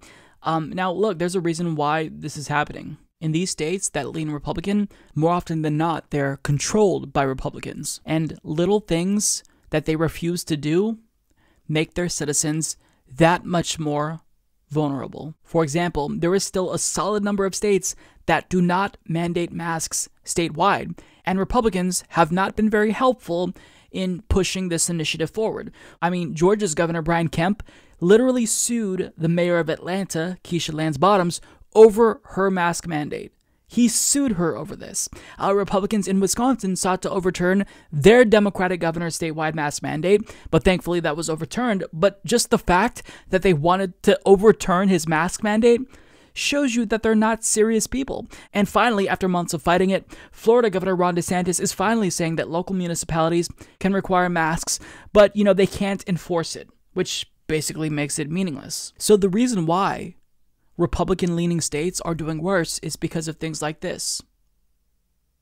Even though a lot of states are run by corporate Democrats, most blue states are run by corporate Democrats, even just believing in science gives residents a much better chance of dealing with this virus, not being affected by it. I mean, in my state of Oregon, Kate Brown, even though I think she's better than most corporate Democrats, I think that she still falls under the category of corporate Democrat, even though she's proven me wrong in certain areas by, signing net neutrality and trying to do climate change legislation. But she decided to adopt a statewide mask mandate. And I can tell you firsthand that made a huge difference. So whenever I would go out in public, I would see maybe 30-40% people wearing masks. But almost immediately after she mandated masks statewide, that number shot up to 99%. Now, this is anecdotal. This is based on what I see. But I'm telling you, just mandating masks alone makes a huge difference. And it's the bare minimum. But yet, there are Republicans in states that are literally fighting it. So when you see that visualization and you see how many red states are more affected by COVID-19, I mean, this is a policy failure. This is a failure on behalf of Republican leadership. And it starts with Donald Trump, who has constantly spread misinformation about this virus since the beginning. I mean, he admitted in the Bob Woodward tapes that he's downplaying COVID-19 because he apparently didn't want to cause a panic. Yeah, totally believable. When you have a party that doesn't even accept the reality of man-made climate change, of course, when you're already denying science, whenever there's something like this that comes up that requires, experts, scientists, epidemiologists, health experts, if you already are not going to take them seriously for whatever reason, maybe you don't want to shut down in your state because you don't want to hurt your economy, you're just hurting your people. Because it's not like, and I've said this before, it's not like you can choose to, just pretend like everything is normal and have your economies open, send kids back to school, and, you're choosing, to save the economy over human lives. You can't get the economy in good shape if you have so many people affected by a highly contagious, deadly virus. We have 215,000 Americans around the country that died. That shouldn't happen. That wouldn't happen if we didn't respond to this pandemic like a failed state overall, but just individually at the state level. You see which states are doing worse. It's the ones who don't take it seriously, who won't mandate masks. And, that's a generalization. It might not be applicable to every single state in every single circumstance. There have been some Republican governors, surprisingly, that have done a great job at trying to get it under control, even if I disagree with them in other areas with regard to policy. But still, you've got to understand that overall, Republicans haven't just been unhelpful in helping us mitigate the spread and contain the spread of COVID-19, but they've made matters worse. So this visualization is very telling, and I would encourage you to look at the website because he has a lot more graphs that are very, very illuminating and tells you which party is serious. And as much as I hate corporate Democrats and they irritate me and they need to be more progressive, at least when it comes to a basic function of governance that we'd expect from them, I think they'd probably get this under control. I think they'd mandate masks. So it just shows you that the GOP is basically a death cult, and this party has to go away. It has to go the way of the dodo, and Democrats have to be the new de facto conservative party, and we need a new left-wing party. I mean, I know that that's wishful thinking, but Republicans are just so extreme that they're irredeemable. You can't salvage this party. It's a clown show.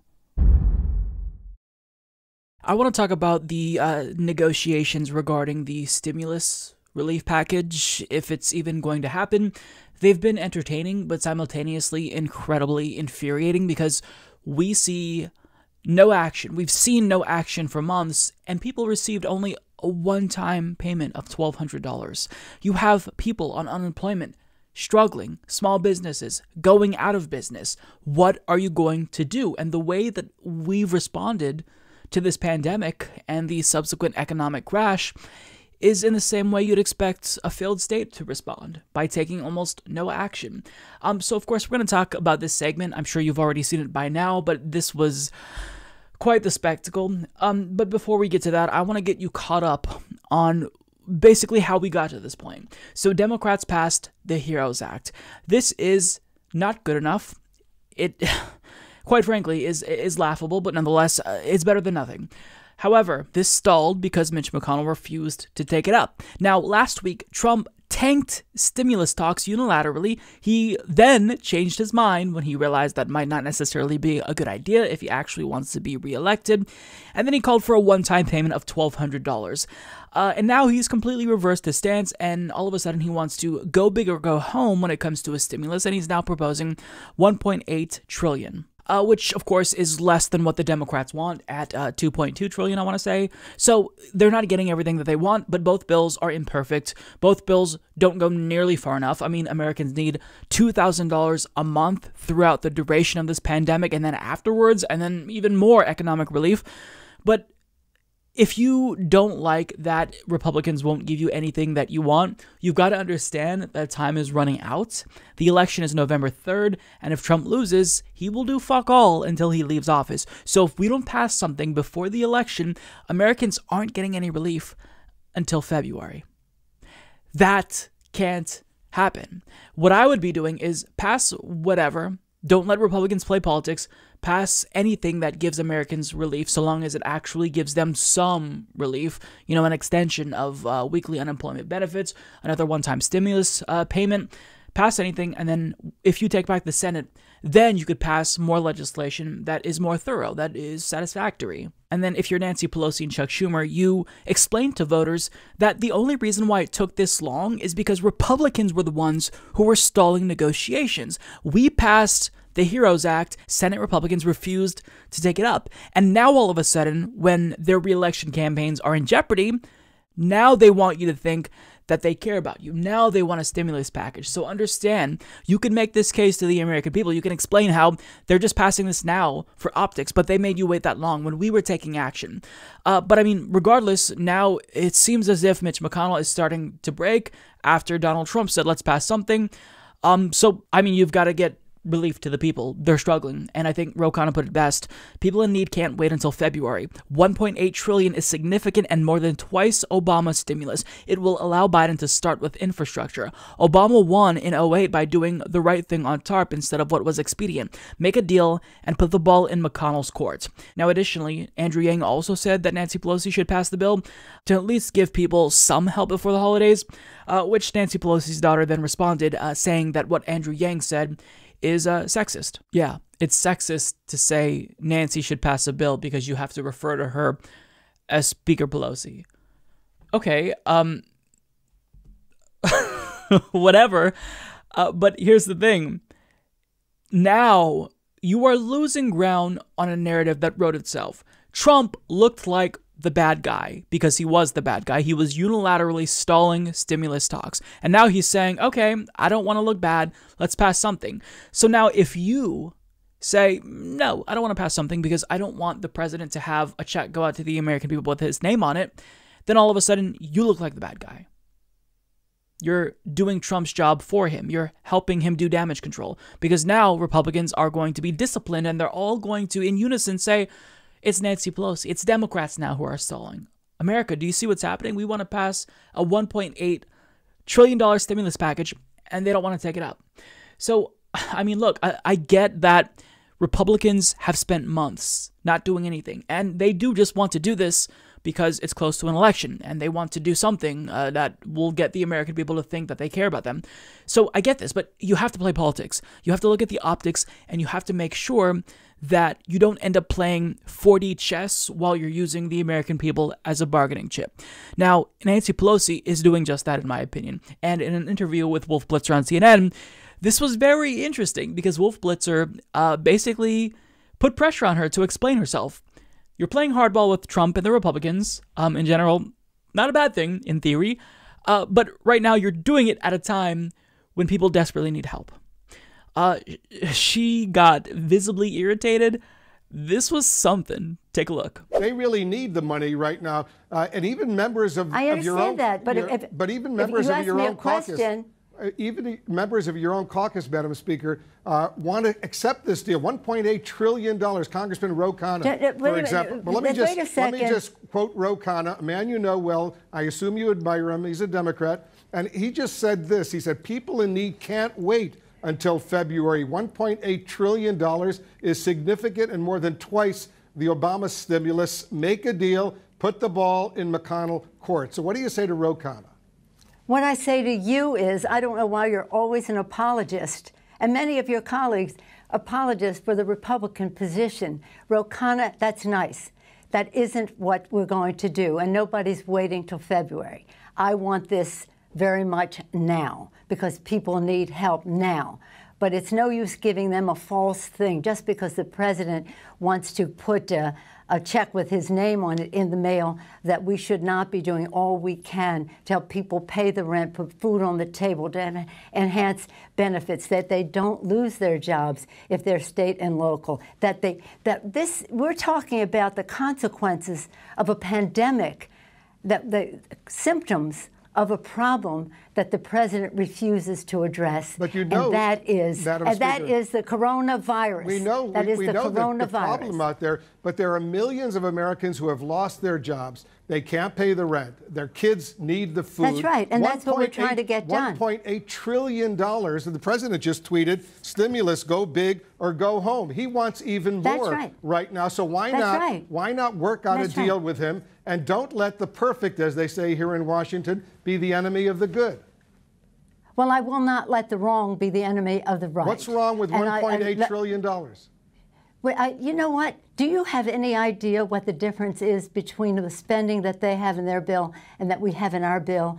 Do you realize that they have come back and said all these things for child tax credits and earned income tax credits, or helping people who have lost their jobs, are eliminated in their bill? Do you realize they pay no respect to the fact that child care is very important for people whose children cannot go to school because they're doing remote learning, and yet they minimize the need for child care, which is the threshold with which people, mothers and fathers, can go to work if they have that? Do you have any idea of how that's precisely why, Madam Speaker, short they're concerned? That's why it's so important right now. Yesterday I spoke to Andrew Yang, who says the same thing. It's not everything you want, but you know what? There's a lot there.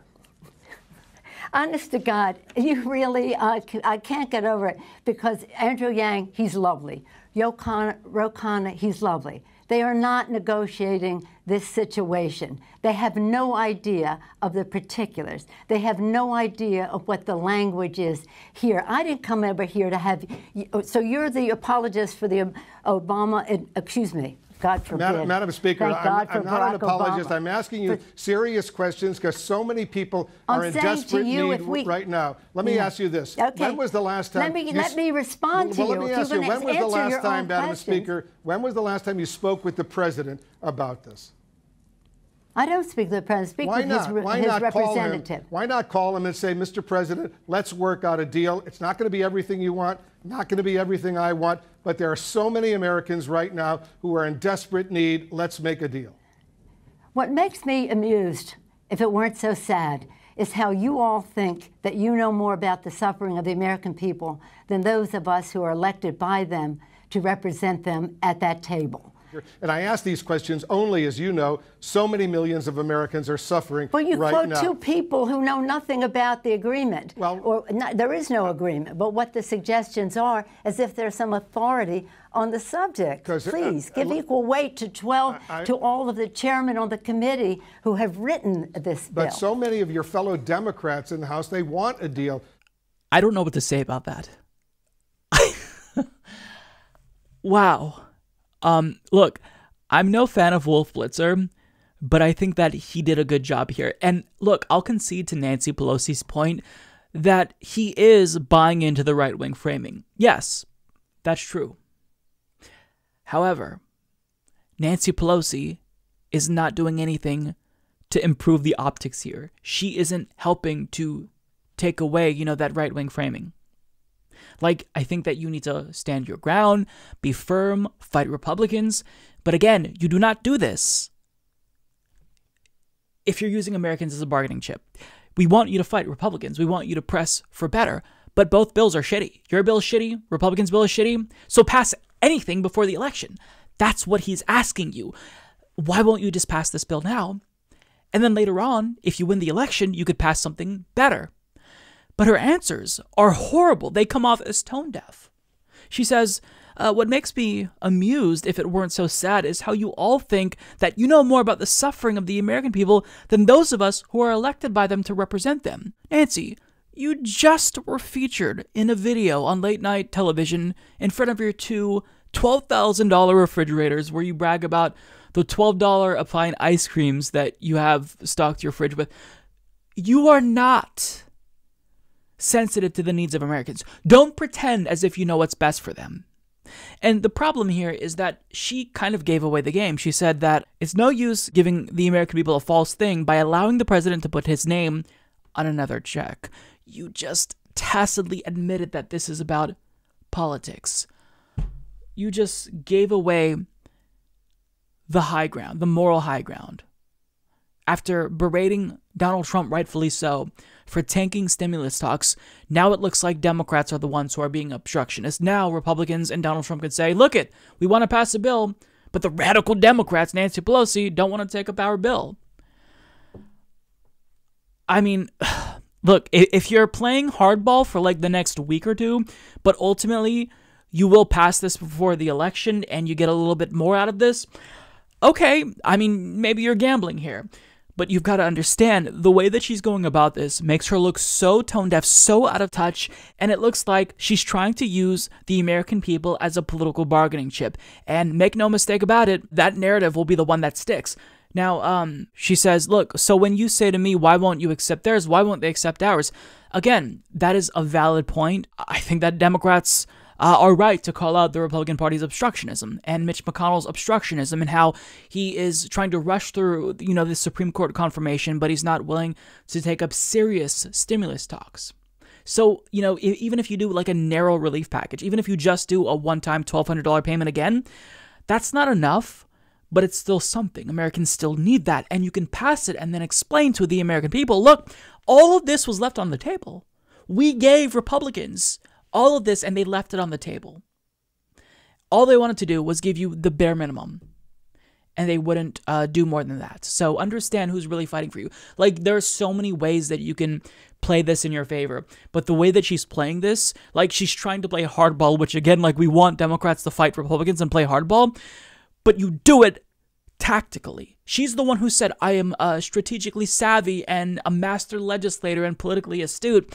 Well, you're not showing it because you're kind of looking bad in this situation. The American people are thinking, oh, okay, well, first Donald Trump wanted to block stimulus talks, and now Nancy Pelosi and Democrats want to block stimulus talks. Like, how you get yourself out of this corner, if you can, I don't know how you do that now because you just made the situation exponentially worse. But I want to talk about one last clip here. This isn't necessarily substantive, but it was so awkward, it was so cringeworthy that this may possibly have ripped a hole in the space-time continuum. Like, this was, I don't even know how to describe it. Look at the way that this interview ended. And we'll leave it on that note. Thank you so much for joining us. We'll leave it on the vote that you are not right on this, Wolf, and I hate to say that to you. But I feel confident about it, and I feel confident about my colleagues, and I feel confidence in my chairs. It's not about me. It's about millions of Americans who can't put food on the table, who can't pay the rent, and we represent them. And we represent them. Getting by and we represent these them. long food lines that we're seeing. I know you are. We know them. I'm just saying. We represent them, and we know them. As we say. We know them. We represent them. Don't let the perfect be the enemy of the good, as they say here in Washington. It is nowhere near perfect. Madam Speaker. Always the case, but we're not even close to the good. All right, let's see what happens, because every day is critically, critically important. Thanks so much for joining us. Thank you for your sensitivity to our constituents' needs. I am sensitive to them because I see them on the street begging for food, begging for money. Madam Speaker, thank you so much. Have you fed them? We feed them. We feed them. We'll continue this conversation down the road for sure. We'll take a quick break. We'll be right back. Yikes. Nancy Pelosi in that clip came across as a smug, out-of-touch elitist who, when challenged by the media, could not explain why she's not doing something that helps the American people. Even if that is the reality or not, because Democrats did pass the HEROES Act months ago, it doesn't matter because that's what the narrative is going to be. And look, she's lying. She's not sensitive to the needs of her constituents. Almost 70,000 people every single year were dying before this pandemic because they didn't have health insurance, and yet she doesn't support Medicare for all. A majority of Americans want a Green New Deal, and she called it the Green Dream or whatever. So don't fucking lie and pretend like you know what the American people wants. You are a multi-millionaire. You couldn't be more out of touch, even if you tried. Don't pretend as if Wolf Blitzer is the one who's in the wrong here. Wolf Blitzer, of course, is concern trolling. I don't believe that he actually cares about the American people, but he's doing his job by actually trying to hold you accountable and explain why you aren't taking action, why you unilaterally aren't doing something that would objectively benefit the American people.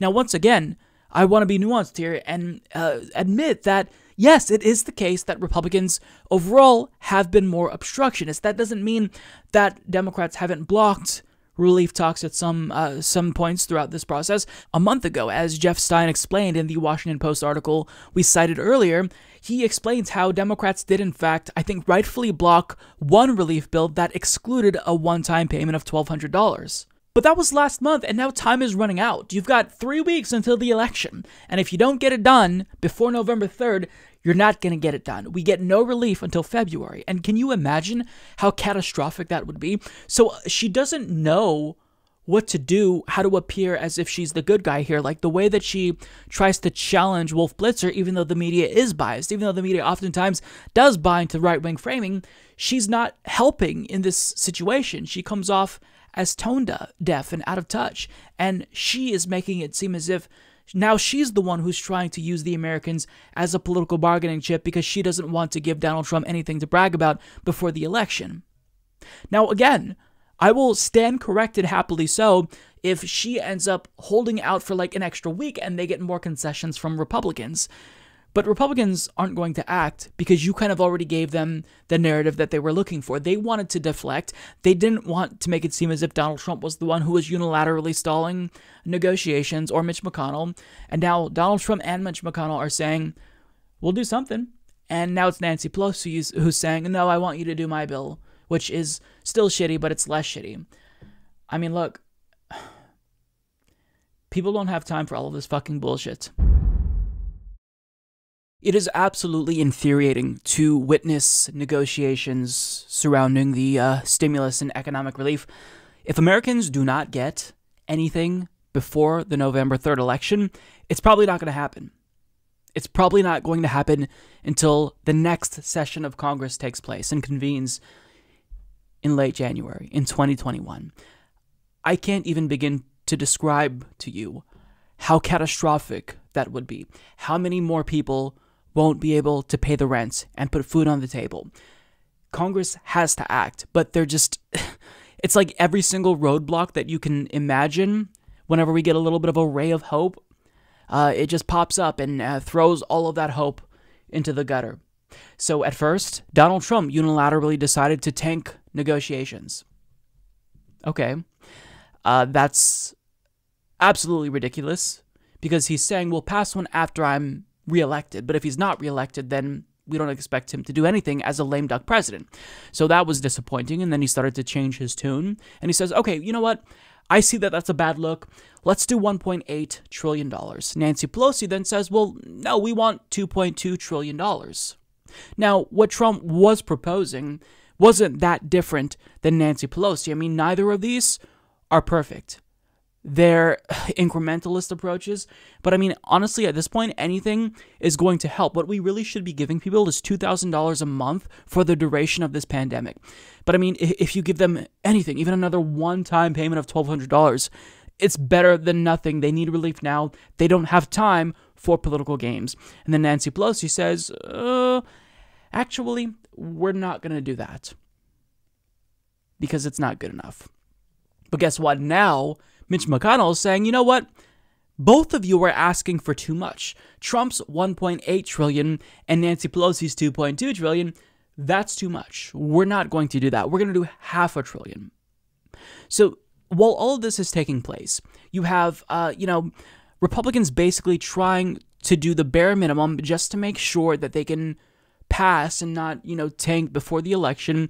You have Nancy Pelosi, I guess, not trying to give Trump a victory. She made a fool of herself in that interview with Wolf Blitzer on CNN. But when I see all of this and I keep seeing roadblock after roadblock after roadblock, it really seems as if Congress is just not going to do anything before the election, which means people are going to be without help. Small businesses will close. And it's just, we have responded to this as a failed state would. And I say that over and over again, but honestly, it should be astonishing to everyone that we're the richest country in the world, and we gave our citizens a one-time stimulus payment of $1,200. That's it. That is it. So we're going to talk about where we're at currently. First, I want to show you Ro Khanna's response, because he was kind of put on blast in a way by Nancy Pelosi when Wolf Blitzer asked her about, why she won't take his advice and accept Trump's $1.8 trillion deal. And I think his response was perfectly reasonable. I say our government is failing you. This is a time where we need to do a lot more, and it pains me that we're not being able to deliver for them. And that's why I'm going to come out and say that we need to get something done with as much power as I have. I acknowledge that I'm not a committee chair. I acknowledge that I don't have as much power in the institution. But you know what? I'm an equal member of Congress. I represent a constituency just like 435 other members, and all of our perspectives really do matter. And what I'm saying is coming from the heart. It's coming because I've been affected by the impact in my district, which is the heart of Silicon Valley. Think about this, Wolf. If in one of the richest districts in the world you have this much suffering, imagine how much suffering there is across this country. Well, if you just walk around. So I think that everything that Ro Khanna is saying here, it's reasonable. How could you not agree with what he's saying here? And that point at the end is really important. Like, even if he represents one of the most wealthiest districts in the country in Silicon Valley, if they need to see relief, if his constituents need to see relief, then imagine how one of the poorer districts in the country are faring. But, even though Nancy Pelosi made a fool of herself, thankfully, lucky for her, but unfortunately for the American people, Mitch McConnell kind of saved her by being so terrible, because now he's saying, you know what, I'm the one now who's unilaterally tanking all negotiations, which is astonishing to me because he's up for re-election and he'll probably still be re-elected, but he doesn't care about anything except confirming Donald Trump's far-right Supreme Court nominee. But for more on this, let's go to The Hill, where Jordan Carney explains Senate Majority Leader Mitch McConnell on Thursday shot down the prospect of a coronavirus deal totaling $1.8 trillion and $2.2 trillion, the goalposts of the current talks between Democrats and the White House. McConnell's comments made to reporters in Kentucky underscored the divisions between President Trump and Senate Republicans on a fifth coronavirus package, with the GOP leader preparing to force a vote on a $500 billion bill next week. Quote, I don't think so. That's where the administration is willing to go. My members think $500 billion, highly targeted, is the best way to go, McConnell said, asked about the prospect of a deal between $1.8 trillion and $2.2 trillion. So do you see how this is going in circles? The Democrats in the House of Representatives, they passed the HEROES Act months ago. Again, it's another bill that's not perfect, but at this point, desperation overrides everything. Get it passed. Get it done. Mitch McConnell has not taken that up. So Nancy Pelosi and the Democrats in the House are saying, let's pass this. And Trump is saying, no. But now Trump is saying, let's pass this.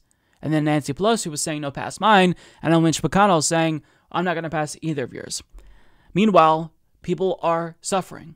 And I know it seems like I'm concern trolling by saying, oh, think of the American people. But I don't think that these idiots in Congress understand that shit's going to hit the fan really fast if people can't pay their rent. Civil society cannot withstand mass evictions, mass starvation on this scale. And we're seeing activism express that the American people aren't going to take it anymore, because there was a group of people that locked the court doors so people could not be evicted. Take a look at this.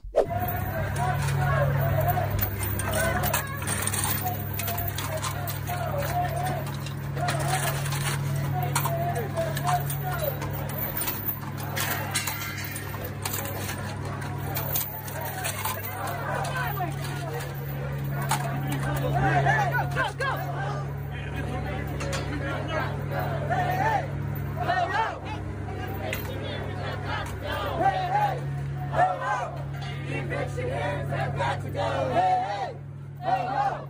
Eviction hearings have got to go. Hey, hey, ho, ho. That's just the beginning.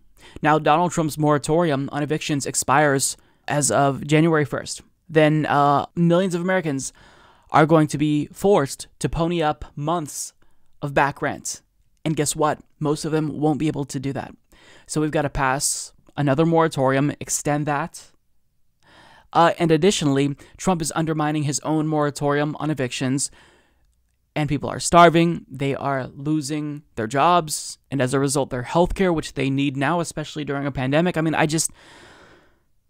even though our government, it's not surprising that it's dysfunctional, to be this dysfunctional, to be utterly paralyzed in the face of an unprecedented crisis, truly should shock everyone.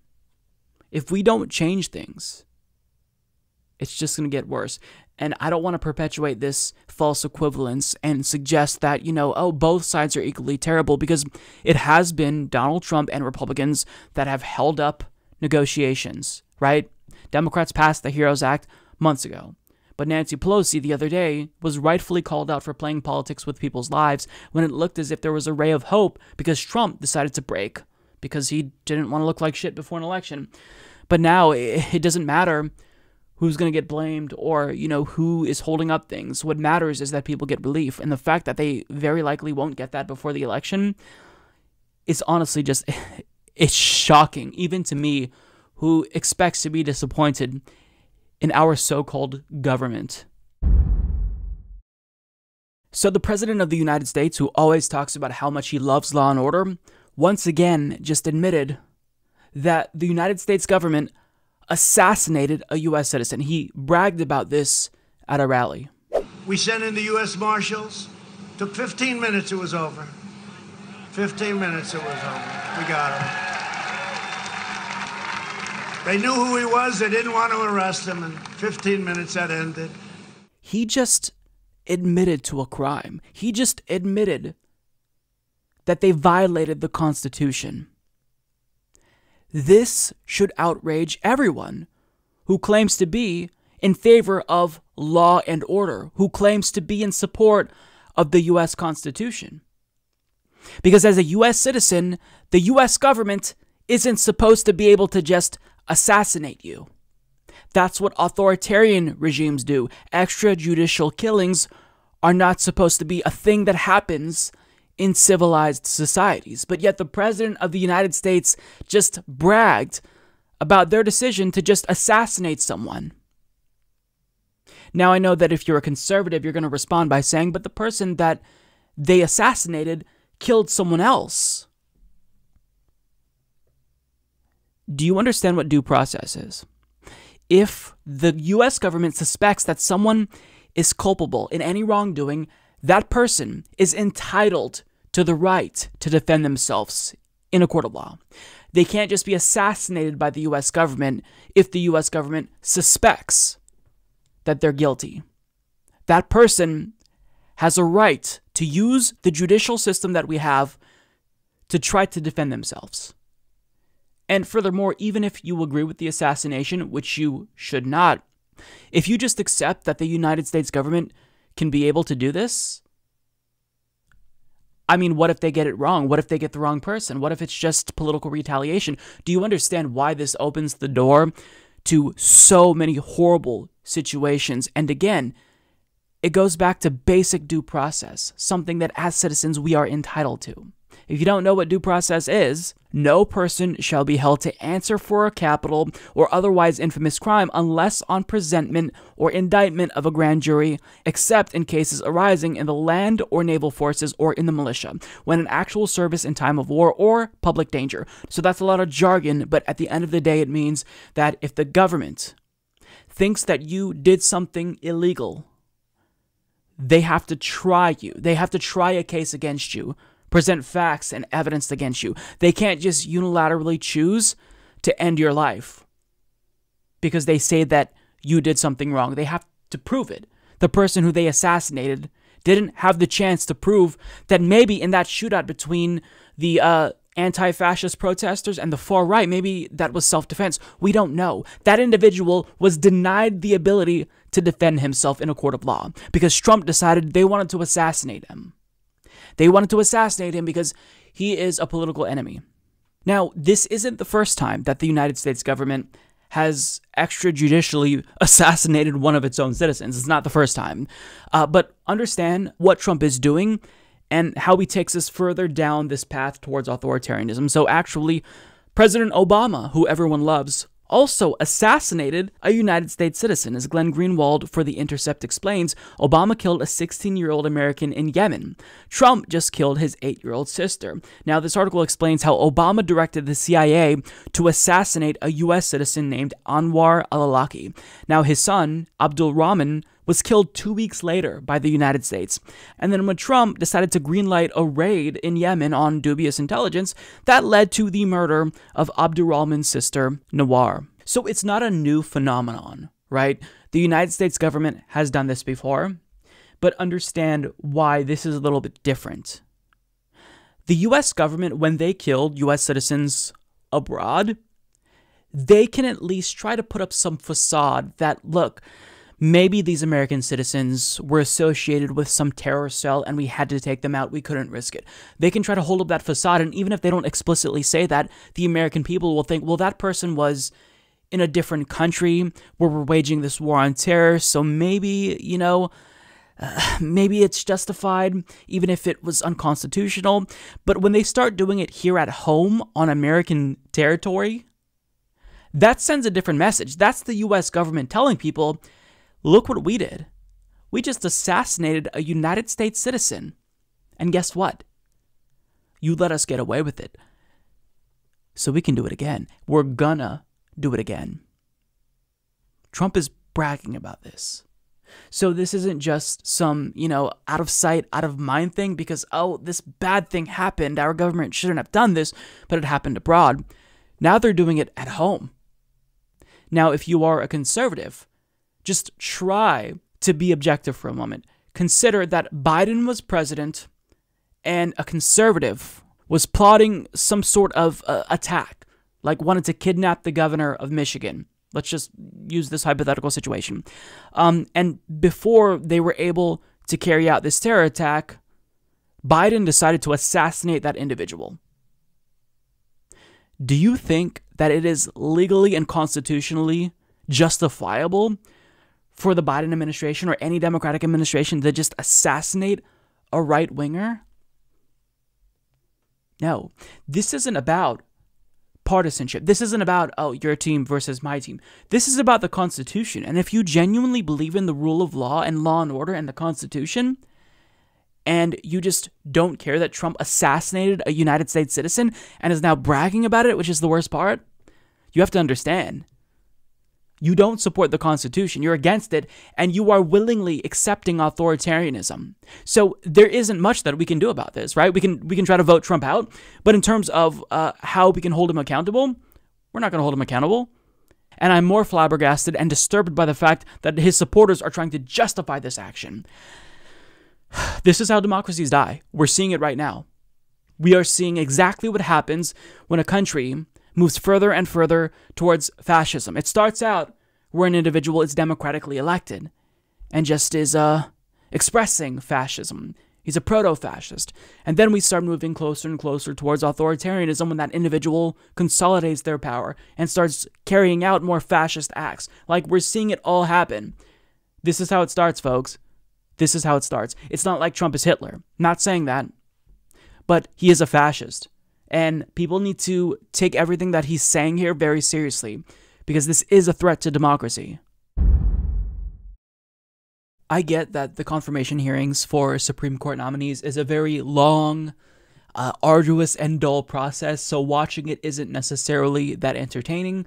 Having said that, though, if you watch any moment from the hearings, please take the time to watch the video that I'm about to play for you. Now, the original clip is 30 minutes long, so before you watch this shortened version of it that I'm about to play for you, I would encourage you to pause this video, go to the link in the description box, and watch the full thing, because it really is worth your time. I think that everyone has to see this.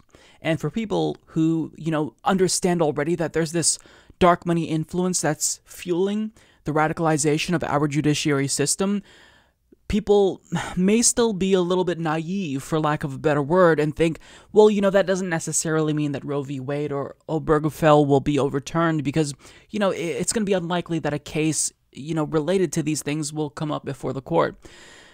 You would be horribly mistaken to think that. So let's watch. This is a long clip, but it is worth every second. We have colleagues here who supported you, this nominee, before there was a nominee. That's a little unusual. We have the political ram job that we have already complained of, driving this process through at breakneck speed in the middle of a pandemic while the Senate is closed for safety reasons and while we're doing nothing about the COVID epidemic around us. We have some very awkward 180s from colleagues. Mr. Chairman, you figure in this. Our leader said back when it was Garland versus Gorsuch that of course, the American people should have a say in the court's direction. Of course, said Mitch McConnell. That's long gone. Here's the GOP platform, the Republican platform, the platform of my colleagues on the other side of this aisle say that a Republican president will appoint judges who will reverse Roe, Obergefell, and the Obamacare cases. When we say the stakes are high on this, it's because you've said the stakes are high on this. You have said that's what you want to do. So how are people going about doing it? What is the scheme here? Let me start with this one. In all cases, there's big anonymous money behind various lanes of activity. One lane of activity is through the conduit of the Federalist Society. It's managed by a guy, was managed by a guy named Leonard Leo, and it's taken over the selection of judicial nominees. How do we know that to be the case? Because Trump has said so. Over and over again. His White House counsel said so. So we have an anonymously funded group controlling judicial selection run by this guy, Leonard Leo. Then in another lane, we have, again, anonymous funders running through something called the Judicial Crisis Network, which is run by Carrie Severino, and it's doing PR and campaign ads for Republican judicial nominees. It got single $17 million donation in the Garland-Gorsuch contest. It got another single $17 million donation to support Kavanaugh. Somebody, perhaps the same person, spent $35 million to influence the makeup of the United States Supreme Court. Tell me that's good. And then over here, you have a whole array of legal groups, also funded by dark money, which have a different role. They bring cases to the court. They don't wind their way to the court, Your Honor. They get shoved to the court by these legal groups, many of which ask to lose below so they can get quickly to the court to get their business done there. And then they turn up in a chorus, an orchestrated chorus of amici. Now, I've had a chance to have a look at this, and I was in a case, actually, as an amicus myself, the Consumer Financial Protection Board case. And in that case, there were 11 amicus briefs filed, and every single one of them was a group funded by something called Donors Trust. Donors Trust is a gigantic identity scrubbing device for the right wing so that it says Donors Trust is the donor without whoever the real donor is. It doesn't have a business. It doesn't have a business plan. It doesn't do anything. It's just an identity scrubber. And this group here, the Bradley Foundation, funded 8 out of the 11 briefs. That seems weird to me when you have amicus briefs coming in little flotillas that are funded by the same groups but nominally separate in the court. So I actually attached this to my brief as an appendix. Center for Media and Democracy saw it, and they did better work. They went on to say which foundations funded the brief writers in that CFPB case. Here's the Bradley Foundation for $5.6 million to those groups. Here's Donors Trust, $23 million to those brief writing groups. The grand total across all the donor groups was $68 million to the groups that were filing amicus briefs, pretending that they were different groups. It goes beyond just the amicus presentations. The Federalist Society, remember this group that is acting as the conduit and that Donald Trump has said is doing his judicial selection? They're getting money from the same foundations. From Donors Trust, $16.7 million. From the Bradley Foundation, $1.37 million. From the same group of foundations total, $33 million. So you can start to look at these and you can start to tie them together. The legal groups, all the same funders over and over again, bringing the cases and providing this orchestrated chorus of amici. Then the same group also funds the Federalist Society over here. The Washington Post wrote a big expose about this, and that made Leonard Leo a little hot, a little bit like a burned agent. So he had to jump out, and he went off to go and do anonymously funded voter suppression work. Guess who jumped in to take over the selection process in this case for Judge Barrett? Carrie Severino made the hop. So once again, ties right in together. So Center for Media and Democracy has done a little bit more research. Here's a Bradley Foundation memo that they've published. The Bradley Foundation is reviewing a grant application asking for money for this orchestrated amicus process. And what do they say in the staff recommendation? It is important to orchestrate, their word, not mine, important to orchestrate high-caliber amicus efforts before the court. They also note that Bradley has done previous philanthropic investments in the actual underlying legal actions. So Bradley is funding, what do they call, philanthropically investing in the underlying legal action and then giving money to groups to show up in the orchestrated chorus of amici. That can't be good. And it goes on, because they also found this email. This email comes from an individual at the Bradley Foundation, and it asks our friend Leonard Leo, who used to run the selection process, is there a 501c3 nonprofit to which Bradley could direct any support of the 2 Supreme Court amicus projects other than Donors Trust? I don't know why they wanted to avoid the reliable identity scrubber Donors Trust, but for some reason they did. So Leonard Leo writes back on Federalist Society address. So don't tell me that it isn't Federalist Society business. On Federalist Society, on his address, he writes back, yes, send it to the Judicial Education Project, which could take and allocate the money. And guess who works for the Judicial Education Project? Carrie Severino, who also helped select this nominee running the Trump Federalist Society selection process. So the connections abound. In the Washington Post article, they point out that the Judicial Crisis Network's office is on the same hallway in the same building as the Federalist Society, and that when they sent their reporter to talk to somebody at the Judicial Crisis Network, somebody from the Federalist Society came down to let them up. This, more and more, looks like it's not 3 schemes, but it's 1 scheme, with the same funders selecting judges, funding campaigns for the judges, and then showing up in court in these orchestrated amicus flotillas to tell the judges what to do.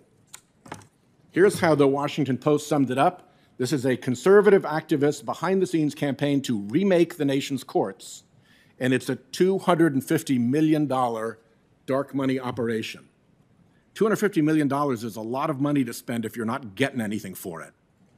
So that raises the question, what are they getting for it?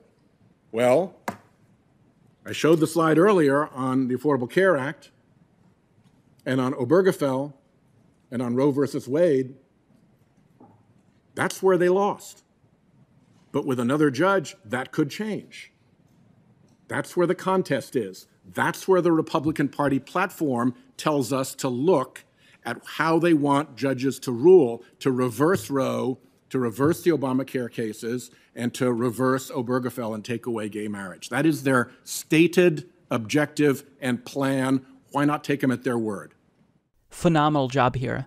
This was really, really informative. And I'm glad that he took the time to do this, because why take the time to ask Amy Coney Barrett any questions when you know she's not going to answer any questions? So why waste your time? Why not take that time while everyone is watching, while this is being televised nationally, to explain what is happening here? $250 million being made to remake the court system in the United States, to radicalize the court system. I mean, conservatives oftentimes talk about activist judges. I mean, what we're seeing now is a takeover of the court system in a very brazen way before our eyes. I mean, we know that in 2016, Mitch McConnell wouldn't even allow Obama's nominee at the time, Merrick Garland, to have a single hearing. We know now that after saying we don't confirm new Supreme Court appointments in an election year, they're confirming Amy Coney Barrett. She'll very likely be on the Supreme Court. But if you look at the federal appointments, what Mitch McConnell did, or didn't do more specifically, in the last years of Obama's term, was he didn't allow Obama's federal appointments. He blocked almost all of them. I was shocked that former President Obama left so many vacancies and didn't try to fill those positions. I'll tell you why. I was in charge of the of what we did the last 2 years of the Obama administration. I will give you full credit for that. And by the way, take a bow. All right, that was a good line. And then guess what? After holding all of those vacancies for years, as soon as a Republican president comes to power, all of a sudden they're getting filled, one after another after another. And sure, Democrats have been complicit. I mean, there's the infamous story from, I think it was 2018, where Chuck Schumer fast-tracked a bunch of Trump's federal judge appointments so that way Democrats can go campaign. And that's astonishing, but you've got to understand, Republicans have been so incredibly effective at remaking the court. And it's not for nothing. As Sheldon Whitehouse pointed out, they're not spending all of this money for nothing. They're expecting a return on that investment. And this is being done with a specific intent to win the cases they previously lost. The Affordable Care Act, Roe versus Wade, and Obergefell v. Hodges. They are bringing cases before the court, filing amicus briefs, doing everything in their power to make sure that this conservative Supreme Court takes up these cases. So they do rehear cases related to Roe v. Wade and marriage equality. And you've got to understand that if you're still of the mindset that these justices are principled and they really are just, guided by their own judicial philosophies, you cannot think about it that way anymore. These are political actors. These are partisan actors doing what their party and donors who paid to get them there want them to do. Again, it's in the GOP platform. Donald Trump is going to appoint justices, who are going to overturn the ACA, abortion, and gay marriage. And if you think that can't happen, you are horribly mistaken. And the scariest part is that they don't even necessarily need Amy Coney Barrett. They already have a 5-4 majority. But if they get a 6-3 majority, I don't think you understand how much damage they could do for an extended period of time.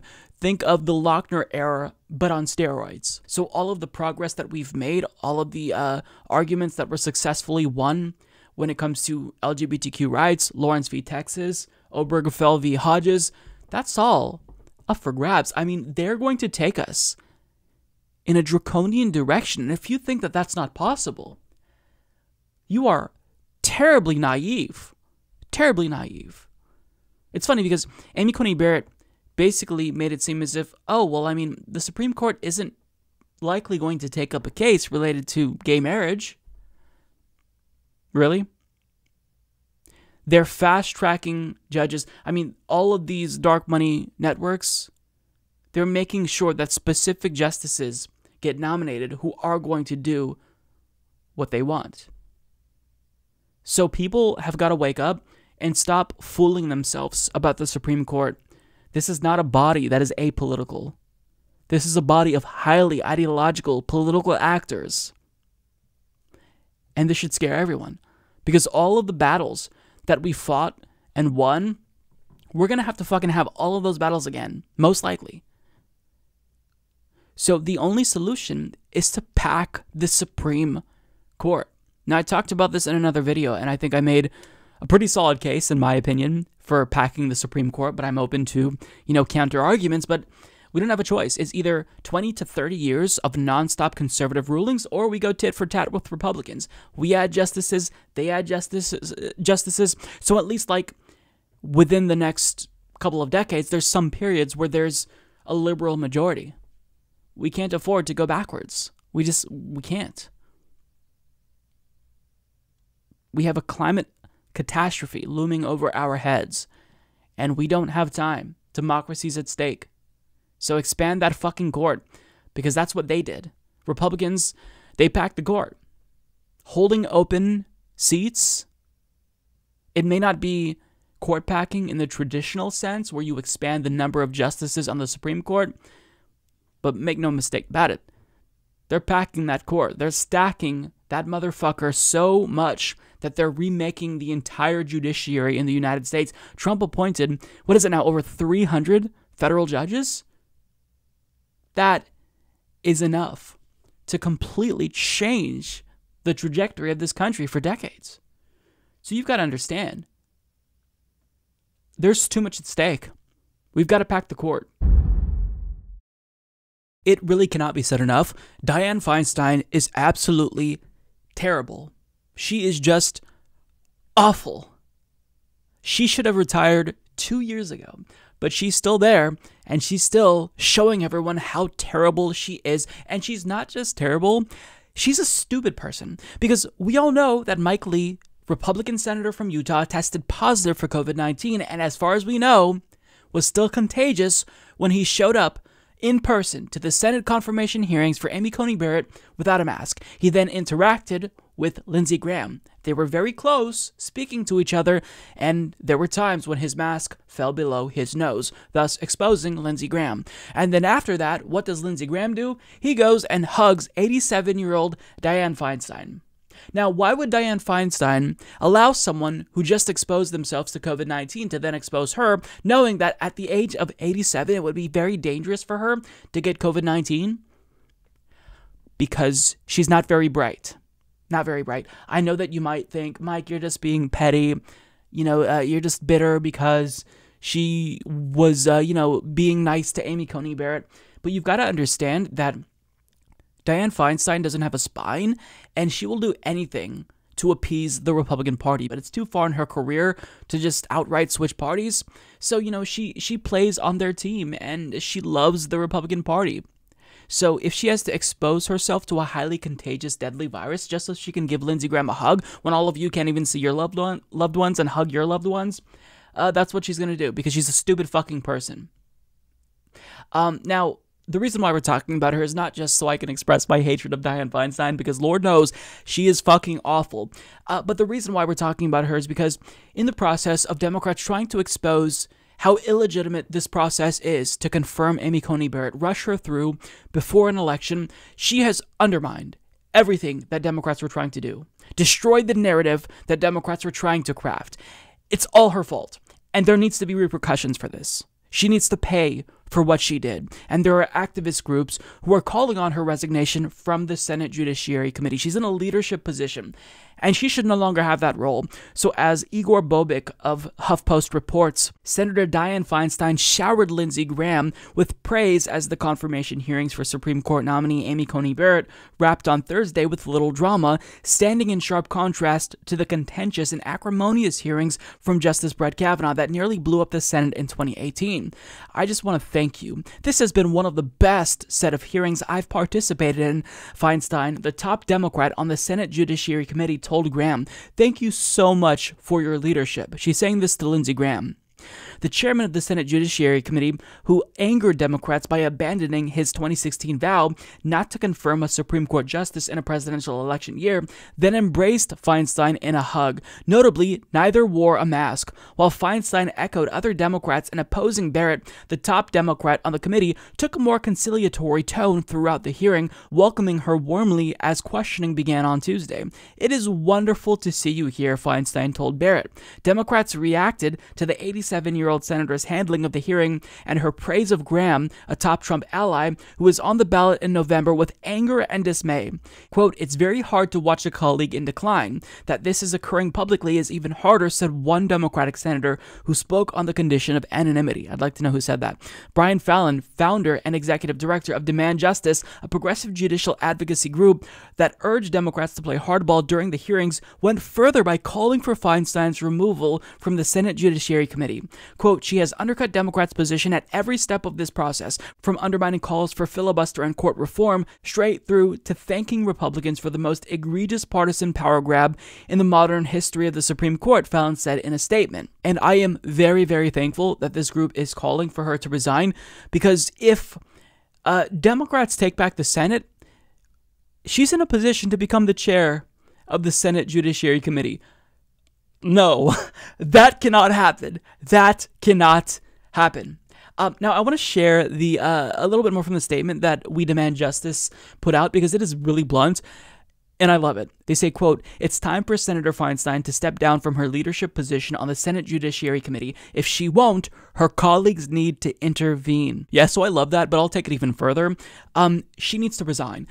She should have resigned 2 years ago, but we don't need you to wait until 2024 to resign. Just resign right now, because you are in bed with the enemy. Step down, resign, or just switch teams. Become a Republican. Show everyone your cards, because you're functionally already a Republican, because you're helping them at a time when we really, really need Democrats to find a fucking spine. But of all Democrats, you have been the most egregious. The most egregious. And honestly, I get even more pissed off at Dianne Feinstein when I think about a couple of years ago, she literally yelled at children who begged her to take action on climate change, only to then show up to this sham confirmation hearings and praise Amy Coney Barrett and ask to be introduced to her children. Judge, it's wonderful to see you here. Also with the family that I have been observing. They sit still, quiet. You've done a very good job. I have eyes in the back of my head, so they know I'm watching. I was wondering if you might introduce us to them. Sure. You know, I think that Dianne Feinstein only loves Amy Coney Barrett's children because they're being quiet, but if they were to ask her to maybe please save the planet so they have a future and maybe they can live to be as old as her, she'd probably tell them to fuck off. This is a terrible human being. And at this point, with that egregious display that we saw from her, I wouldn't be surprised if she straight up voted to confirm Amy Coney Barrett. I wouldn't be surprised. I mean, she has done fuck all for Americans.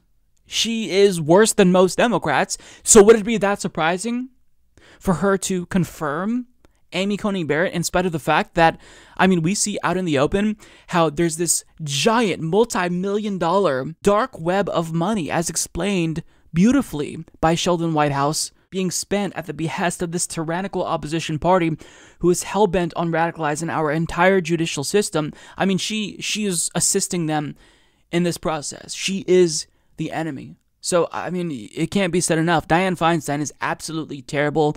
Fuck Dianne Feinstein. Fuck her.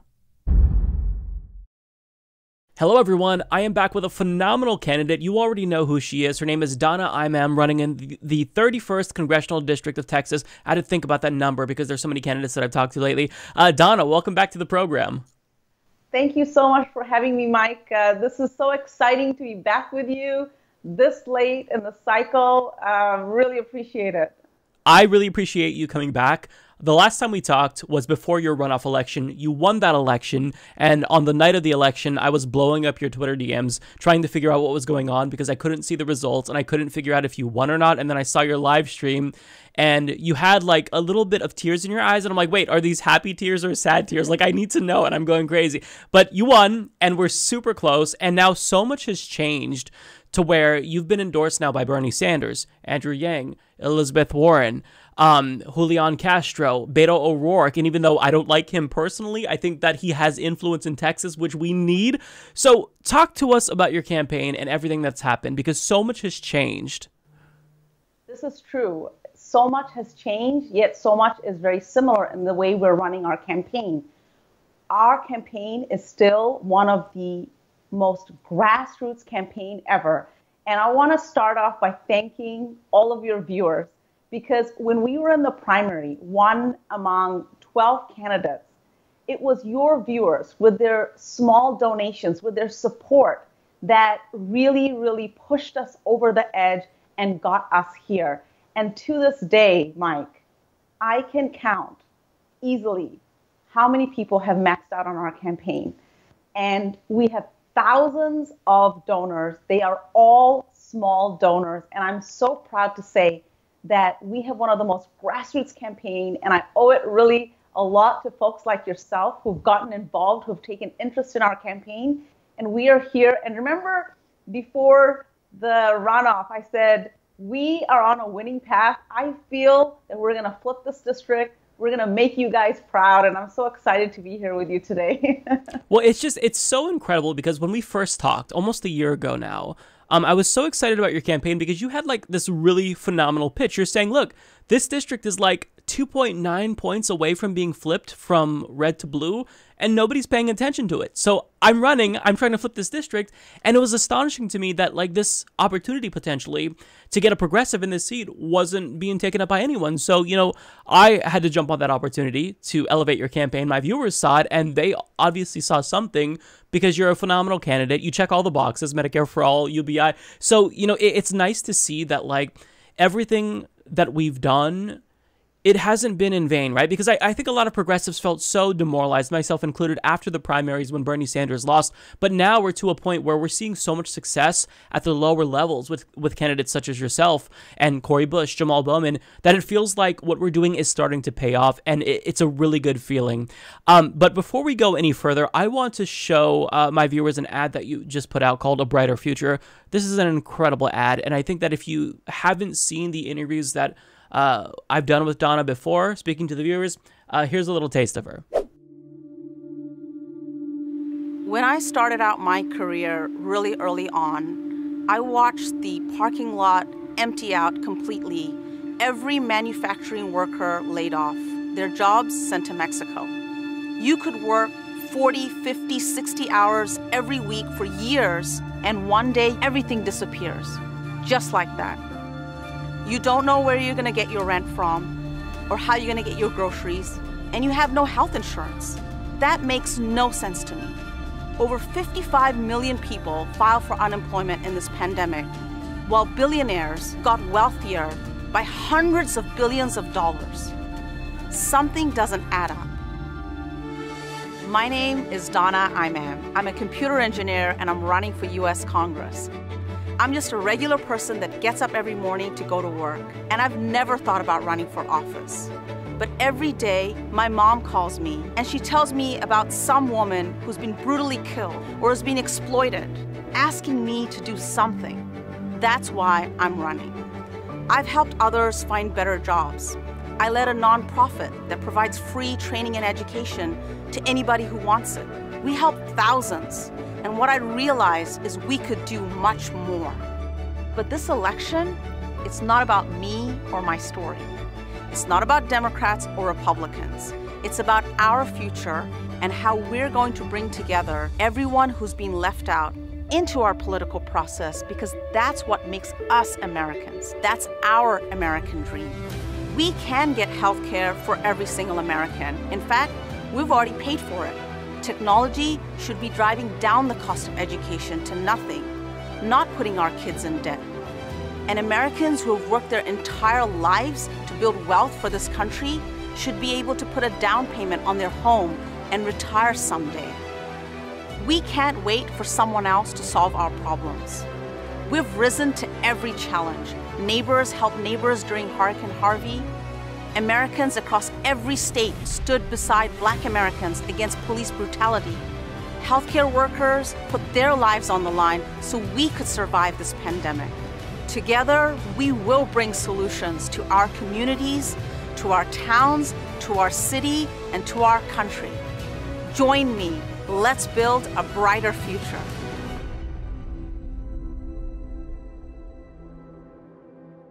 So, Donna, tell us a little bit about the ad and what you were trying to communicate, if it wasn't already obvious, but your thinking and why you think this is the right message to the voters in District 31. Yeah, so, you started off pointing out the spectrum of individuals that have gotten behind our campaign, right? All the way from Bernie Sanders to Beto O'Rourke and Andrew Yang. And it just shows that when you run a campaign that's open-minded, that's really reaching out to every single person in this district across this country, trying to appeal to them in the way that they feel like their challenges are being addressed.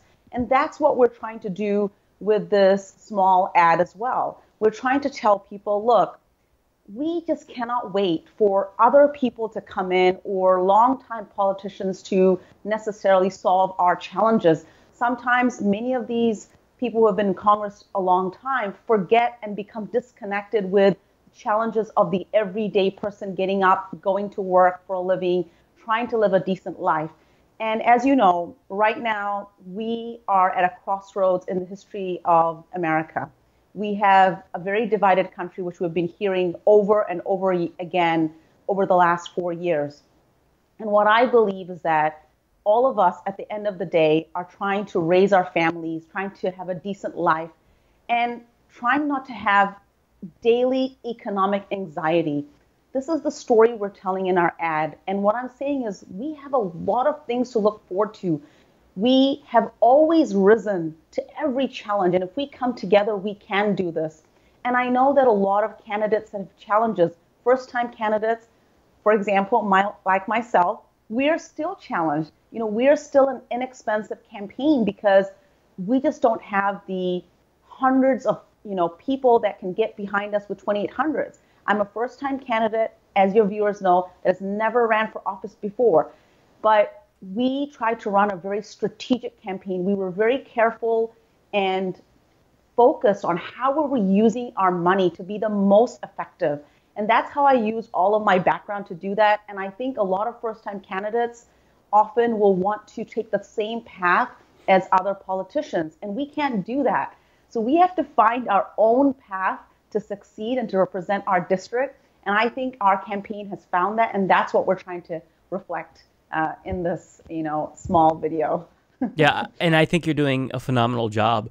I wanted to ask you, because you're running against Republican John Carter, and what I've seen now with a lot of progressives facing off against far-right Republicans is they're getting really, really viciously attacked. They're subjected to horrible, I won't, repeat some of the things that they've been saying, calling them names, even slurs, lying about them. How has your opponent responded to you? Like, is he willing to debate you? Is he in that phase where he's trying to pretend like you don't exist? What have you been dealing with in terms of going up against the Republican? So my GOP opponent is a 9-term opponent. This district has never been represented by anyone but him. They say that this district was cut out so that he could be here. And the interesting thing about this race is that all the Republicans in Texas, all the GOP candidates in Texas, including my opponent, they have not backed down. They are running hard campaigns. So even though I'm a first-time candidate, I have very little name recognition. When I started out, almost 2 years ago now, my opponent is campaigning extremely hard and trying to get his message across. And here are the interesting, funny things that have happened. Number one, in all the mailers that he's sending people, he has removed the word conservative.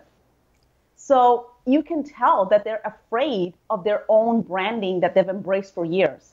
Secondly, he's telling people that he is protecting pre-existing conditions, even though my opponent has voted against protecting pre-existing conditions probably about 8 times. He's now advertising that he supports protecting pre-existing conditions. He is touting the fact that CARES Act was passed, even though the CARES Act wasn't the perfect act, but it was mainly, the House that's overwhelmingly Democrat that crafted it and got it through. But he's taking that credit and trying to tell people, look, I've done things for COVID. He's taking credit for PPP loans, even though we know for a fact that people of color, minorities in my district were not able to get PPP. When they went to get PPP, they were denied it because they didn't have the connections, they didn't have the resources in place to be able to go get it in a timely fashion. So the interesting thing is that the GOP is worried about their stance. They've ran this, this campaign, this very right-wing, stringent campaign, which is very friendly to, multi-billion-dollar corporations, has never been there for small businesses. But now they're trying to say, well, we did this for you, because they can see that they haven't served the people of Texas. And I think that is extremely telling about what's going on in Texas right now. Yeah, that is very telling. And I'll tell you, as someone in Oregon, we are basically a blue state. I live in a very blue area. And whenever Republicans run against Democrats, they kind of do what you described John Carter doing. They hide their power level, if I could reference Dragon Ball Z. And by power level, I mean how conservative they are in actuality. Like, you don't even know if they are a Republican. So the fact that you have him in this situation where he's kind of running away from his conservatism and trying to embrace, I don't want to call it more populist, but just more reasonable elements of, what people want of policy. That's a really good sign, because I oftentimes, I get a little bit worried that when you're running against someone who's a hard right Republican, it's really easy for them to put you on defensive and play offense and say, oh, well, you support this radical agenda. But in this situation, the way that you've campaigned is you haven't made it seem as if you're just, this crazy extremist. You've been meeting people where they are, talking about how they need healthcare, they need education, and these are like individual personal connections that you're making. And he can't match that. He can't do away with that by calling you an extremist, because you're not an extremist. So it's so fascinating to see the way, the influence that you're having in this race. It's incredible. And I've seen the same thing take place with other progressives who are running in red districts. Adam Christensen is one in Florida. It's just really interesting. So we're super close to this election. We're really looking at the prospect of Congresswoman Donna Imam, which I hope you'll come back once you're elected, because that would be awesome. That would be awesome. So I want to ask you now, talking about specific legislation, there's one piece of legislation that I've been screaming about for years, trying to get it promoted. It originally was H.R. 3057, now it's H.R. 4000, and I feel like this is something that would probably resonate with you.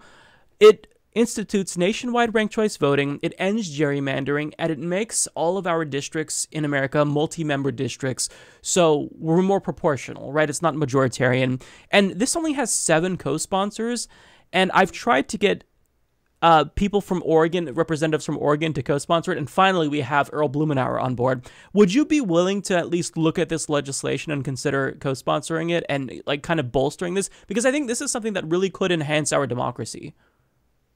Yeah, so I'm already on the record supporting ranked choice voting. So you have me right there. So definitely awesome. I'm open to looking at this legislation and making sure that we have the right, resources behind it and we have the right folks behind it. One of the interesting things I want to tell you about the GOP, because I know a lot of people, especially people who watch your show, are concerned that, we may be settling for solutions that we didn't sign up for, right? We wanted single-payer healthcare, but we don't really have that at the top of the ticket, and they may be challenged by that. But one thing I want them to know is that these candidates, even though they have softened their voice as they're communicating to voters because they realize these districts are changing, that in essence, that their core values have not changed. They are not good people. I want to remind you that even today, my opponent tweeted that he has worked tirelessly with the Trump administration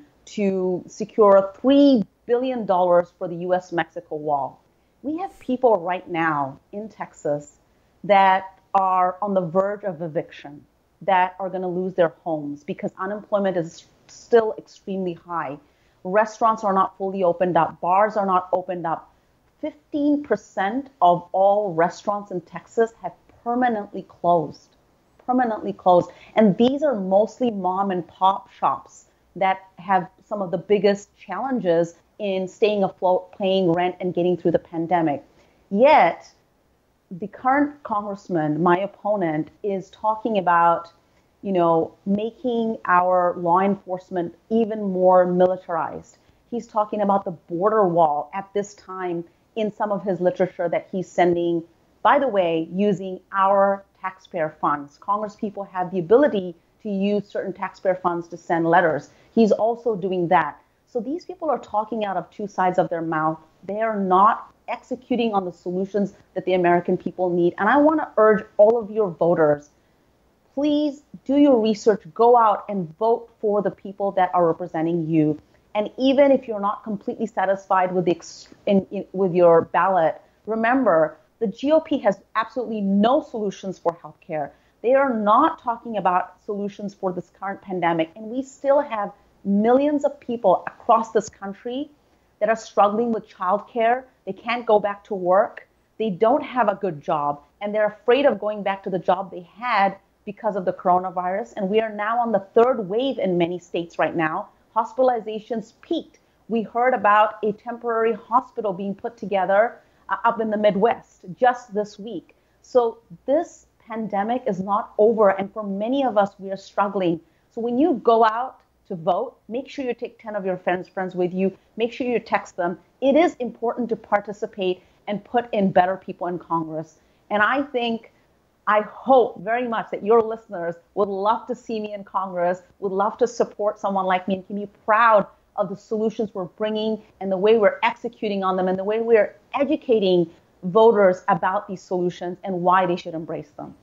Yeah, I know that my viewers are already sold. And let me just say, it's infuriating that during a pandemic and when people are struggling to pay the bills, he's focused on a border wall, funding for that. Like, where are your priorities? Like, it's honestly astonishing that they're this out of touch. And it's funny. I'm glad that you brought up, like, the things that he talked about that he wanted to do that are seemingly more reasonable, about PPP and whatnot, because I'm sorry, but that's just, you sound like you're pandering because we know you don't care about that. Like, what you're doing, it's all at the behest of your donors. The border wall, I mean, who has this at the forefront of their minds right now? This is the furthest thing from people's minds. So it's astonishing that people like this continue to get reelected, but hopefully that's going to change finally. So before we go, can you basically give us your one last pitch? Because I don't know that we'll have time to talk before the election. It's like weeks away, which is crazy to me. What can we do to get you across that finish line? Because we want you we need you in Congress. So how do we make this a reality? Yeah, so this is what I want to leave you with. I have always said on your show that I've been reaching out to every type of voter. We have over 200,000 voters just in my district that have never voted. And our campaign has asked for their vote. We have reached out to them. And we've been able to do this because of people like you and people that are watching your show that have generously donated to our campaign over and over again, even if it's small amounts. Even at this 11th hour, we need your help. If you can donate, please do. And I want to leave you with an uplifting, hopeful story. I got an email, like I get many emails from voters who are doing research on who to vote for. And this person said that he had been a restaurant owner and he's a lifelong Republican, but he had gone through my platform on my website and he found many of the solutions quite intriguing and he thought they were well thought out. But he wanted to talk to me about a few of them. And so I called him this morning and we had a conversation and I explained to him how some of our earnings, the wealth that we create as working individuals, which a lot of times we refer to as taxpayer, right? So we pay taxes. The taxes come from wealth that we create. Remember that. So we talked about it. And at the end of the conversation, this is what he told me. He said, Donna, you know, I was going to vote for you because I really liked a lot of the solution. I'm a lifelong Republican, but I really love the fact that you are focusing on root cause, not just some sort of solution to tell people, oh, I'm going to do this for you, or I'm going to, you know, lower taxes for you. You're going to some of the causes. When I explained to him that we don't have enough primary care physicians, and yes, as much as we need single-payer health care, we need to be able to scale the healthcare infrastructure, something that I've been talking about, you know, so many times to you. And he really got on board. And this Republican said, I and my wife would like to do something to support you. What can we do to volunteer on your campaign? Now, I know there are a lot of people that are going to vote for our campaign, but it's always amazing to hear the other side to say, I actually want to support you because I believe in some of the things that you're doing. And this is the impact. This is why you see people from the entire political spectrum getting behind us. I want you to know that we're working hard around the clock. There's less than 3 weeks. We can win this if we get out the vote. I urge your listeners, if you can't donate, maybe if you can make some phone calls for us, even if it's half hour a week, an hour a week. We need you. We want you, and we can do this. So donate if you can, volunteer if you can. Go to votefordonna.com, and there's a volunteer page right there, and we'll get in touch with you. And we're grateful for everything you've done, by the way, Mike. You got us over the line twice. This is no, the that third was all time. you. And I really, really appreciate you giving me this time on your show. Well, look, it's always a pleasure to talk to you. I'm so glad that you shared that anecdote, because to me, it kind of feels like, even though it's really easy to be down and be cynical right now, it does feel like we are on the cusp of a paradigm shift in this country. And, you know, stories like that kind of confirm this. So let me just say this. Anyone who's listening, do everything in your power to get Donna elected, because this is more than just about that 31st district, even though those will be your constituents. Like, what you do affects all of us, and we know it'll be positive. And so when you win, I'm going to probably scream at the top of my lungs, and I might blow up your DMs again, so just a forewarning. But, you know, we're looking forward to it, and I know that after this election, I hope you take a break. I know you'll want to take a break. I hope you take a break, because you've been campaigning so hard. So, you know, just take time for self-care if you can, and just know that we're all so proud of you. We're all rooting for you, and we're going to be there till the end. And Mike, I promise I'm going to be back on your show, and I want to come back and tell everybody we did it. That's going to be awesome. That's going to be awesome. Well, thank you so much, Donna. It's always a pleasure. You are welcome back anytime. Thank you, Mike. You take care. This is District 24.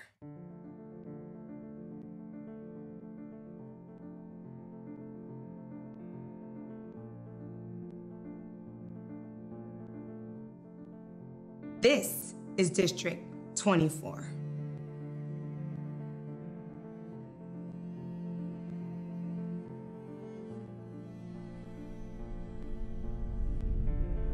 This is District 24.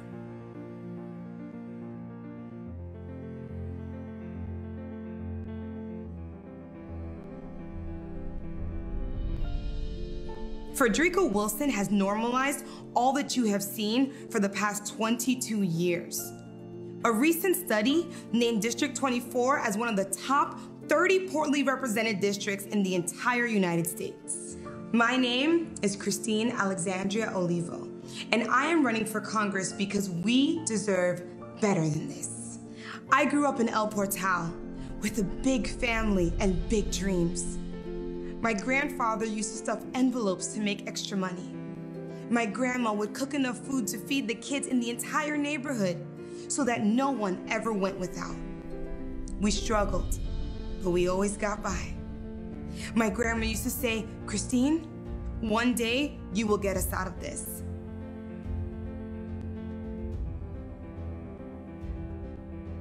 As a child, I did not understand what she meant. I thought it was normal to work 3 jobs to live. I thought it was normal for medical bill collectors to call the house. I thought it was normal to have 3 families living under one roof.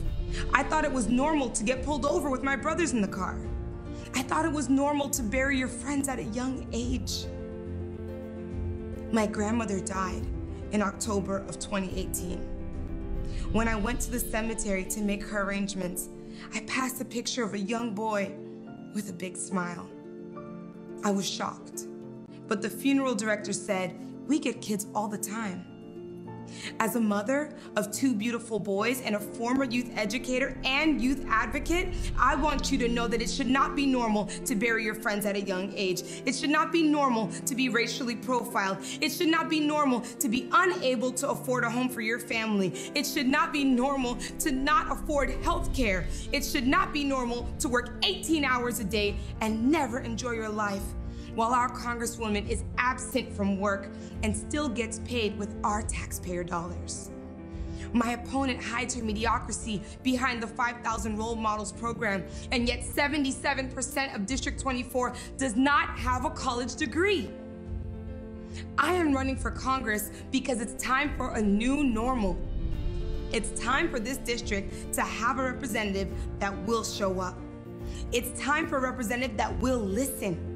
It's time for a representative that will fight. I will fight for common sense gun reform.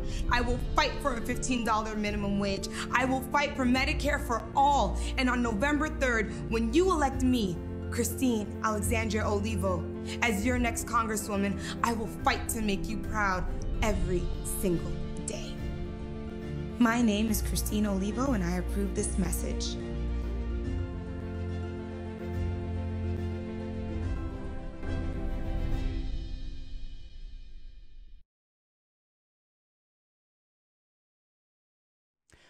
Hello everyone, I am here with a phenomenal candidate running in Florida's 24th Congressional District. Her name is Christine Olivo, and she's here to talk about her campaign. Christine, welcome to the program. Hi Mike, thank you so much for having me. I'm really excited to be here. I'm excited to talk to you. All of the viewers who are tuning in just saw your ad. That's one of the best ads I've ever seen, and I've seen a lot of political ads, and I like that you talk about the district. You show a little bit of the problems. We see some images of people sleeping on the streets, people, needing things that aren't being delivered to them right now. And you propose real solutions. And I think that this is something that we see with up-and-comers who are, going to Congress. They actually have a clear policy agenda. And I know that, that shouldn't be revolutionary if you're running for Congress, but honestly, it doesn't feel like it's the norm. And I think that candidates like you are bringing it back. So tell us about your campaign and who you are and why you decided to run for Congress. Thank you. And thank you for showing the video. Actually, a very interesting thing about the day that we were shooting the video, we were on our way to an abandoned apartment building when we saw the hostage situation happening. That clearly was not planned. We were driving by and we said, forget the abandoned apartment building. We need to cover this. We need to cover the cops and the streets shut down, because this is what happens on a day-to-day basis. This is normal activity in District 24, and that's why I'm running. That is the very reason why I'm running. In the video, I talk about the moment that I decided to run was when my grandmother had passed, and I go to the cemetery, and there I see Trayvon Martin's grave. And I'm thinking, my grandmother lived to be just a few weeks shy of her 93rd birthday. And she's buried in a grave with children. And that's when I said, enough is enough. I looked at my own 2 kids and I said, if not now, then when? So I decided to jump in. I tell everyone, I'm not a politician. I'm a mom with a purpose. I'm fighting for my children. I'm fighting for your children. I'm fighting for a future for all of us. I've lived in this district, born and raised. I have seen what we can be, and I've seen what we have become. Unfortunately, this is not the future that was promised to us. And the incumbent has been in office for such a long time, even in Florida state legislation. For such a long time, there is no excuse for there to be that many homeless people on the streets in this district. There is no excuse for people to not have health care. A quarter of the district before COVID did not have health care. Now that we have hundreds and thousands of unemployed constituents, imagine the percentage it is now, because their health care was tied to their employment. So now you think we're living in poverty now? If we don't get a hold of this right now with someone that's bold, that's ready, that's going to actually show up to do the job, then I can't even imagine what the future holds. Yeah, it's honestly scary. I mean, the future really looks bleak, and it's never seemed as if things, were going well. But I think that this pandemic has really put everything into perspective, and it exposed the plethora of flaws in our system. And I think that you put it so perfectly in your video, where we've normalized so much, and we've kind of just like subconsciously accepted things that are terrible. I mean, it's not normal to not have healthcare. It's not normal to work 18-hour days, and still struggle to pay rent. These are things that we've accepted as normal, and finally we're starting to wake up and, really push back and say this isn't acceptable. Now, you kind of touched on this, but your opponent, her name is, I believe, Figueredo Wilson. Yes. She has been in Congress for quite some time, not as long as some other individuals. Can you talk a little bit about her? Because, I mean, there's a lot of lawmakers who kind of fly under the radar, and to me, she's one of them. Like, nationally, she's not well known, but why do you think she's not, meeting this moment? So Figueredo Wilson is, everyone knows her as the Hat Lady. She wears her extravagant cowboy hats, but no one knows her by any legislation that she's passed. They don't know her by, she advocates for, the women. There were young girls in Africa that were kidnapped, and she advocates for them. She does have a program here locally called the 5,000 Role Models Program that helps boys, Black and brown boys, get through high school, go to college. It's a great program. Unfortunately, only 19% of our district has a college degree. So there's so many missed opportunities there. And the issue is because she doesn't show up. You can Google it. She has the worst attendance. She does not show up. She didn't show up to vote for the HEROES Act. She's not showing up now. She's voting by proxy. Like, she's not showing up for the people. She's not using her voice. She's not using her platform. She's collecting a paycheck. And she's honestly being funded by big corporations. So who do we expect her to be indebted to? The people or to Carnival Cruise Lines? Yeah, I mean, it's really that simple. All you have to do is follow the money, and you will see where a politician's loyalty lies, it's really refreshing to see, now dozens of politicians step up and actually get elected, not taking any money from large multinational corporations and just like purely funding their campaigns through the people. I think this is revolutionary. And what's interesting to me is that the response that you see from the corporate Democrats who don't like this is they try to say, oh, well, you don't represent this district because you're taking money from people all around, the country. They're out-of-state donations. But I mean, if you take money from a corporation, is that corporation's headquarters in your state?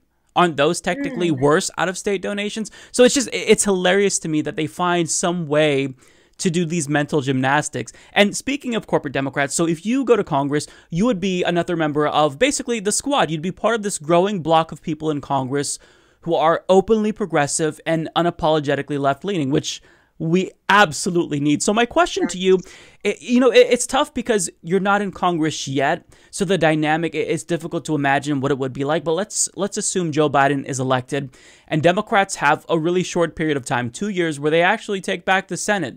They have the House and the White House. So there's going to be a rift. There's going to be fighting between a lot of, corporate Democrats and individuals such as yourself who are pushing Medicare for all.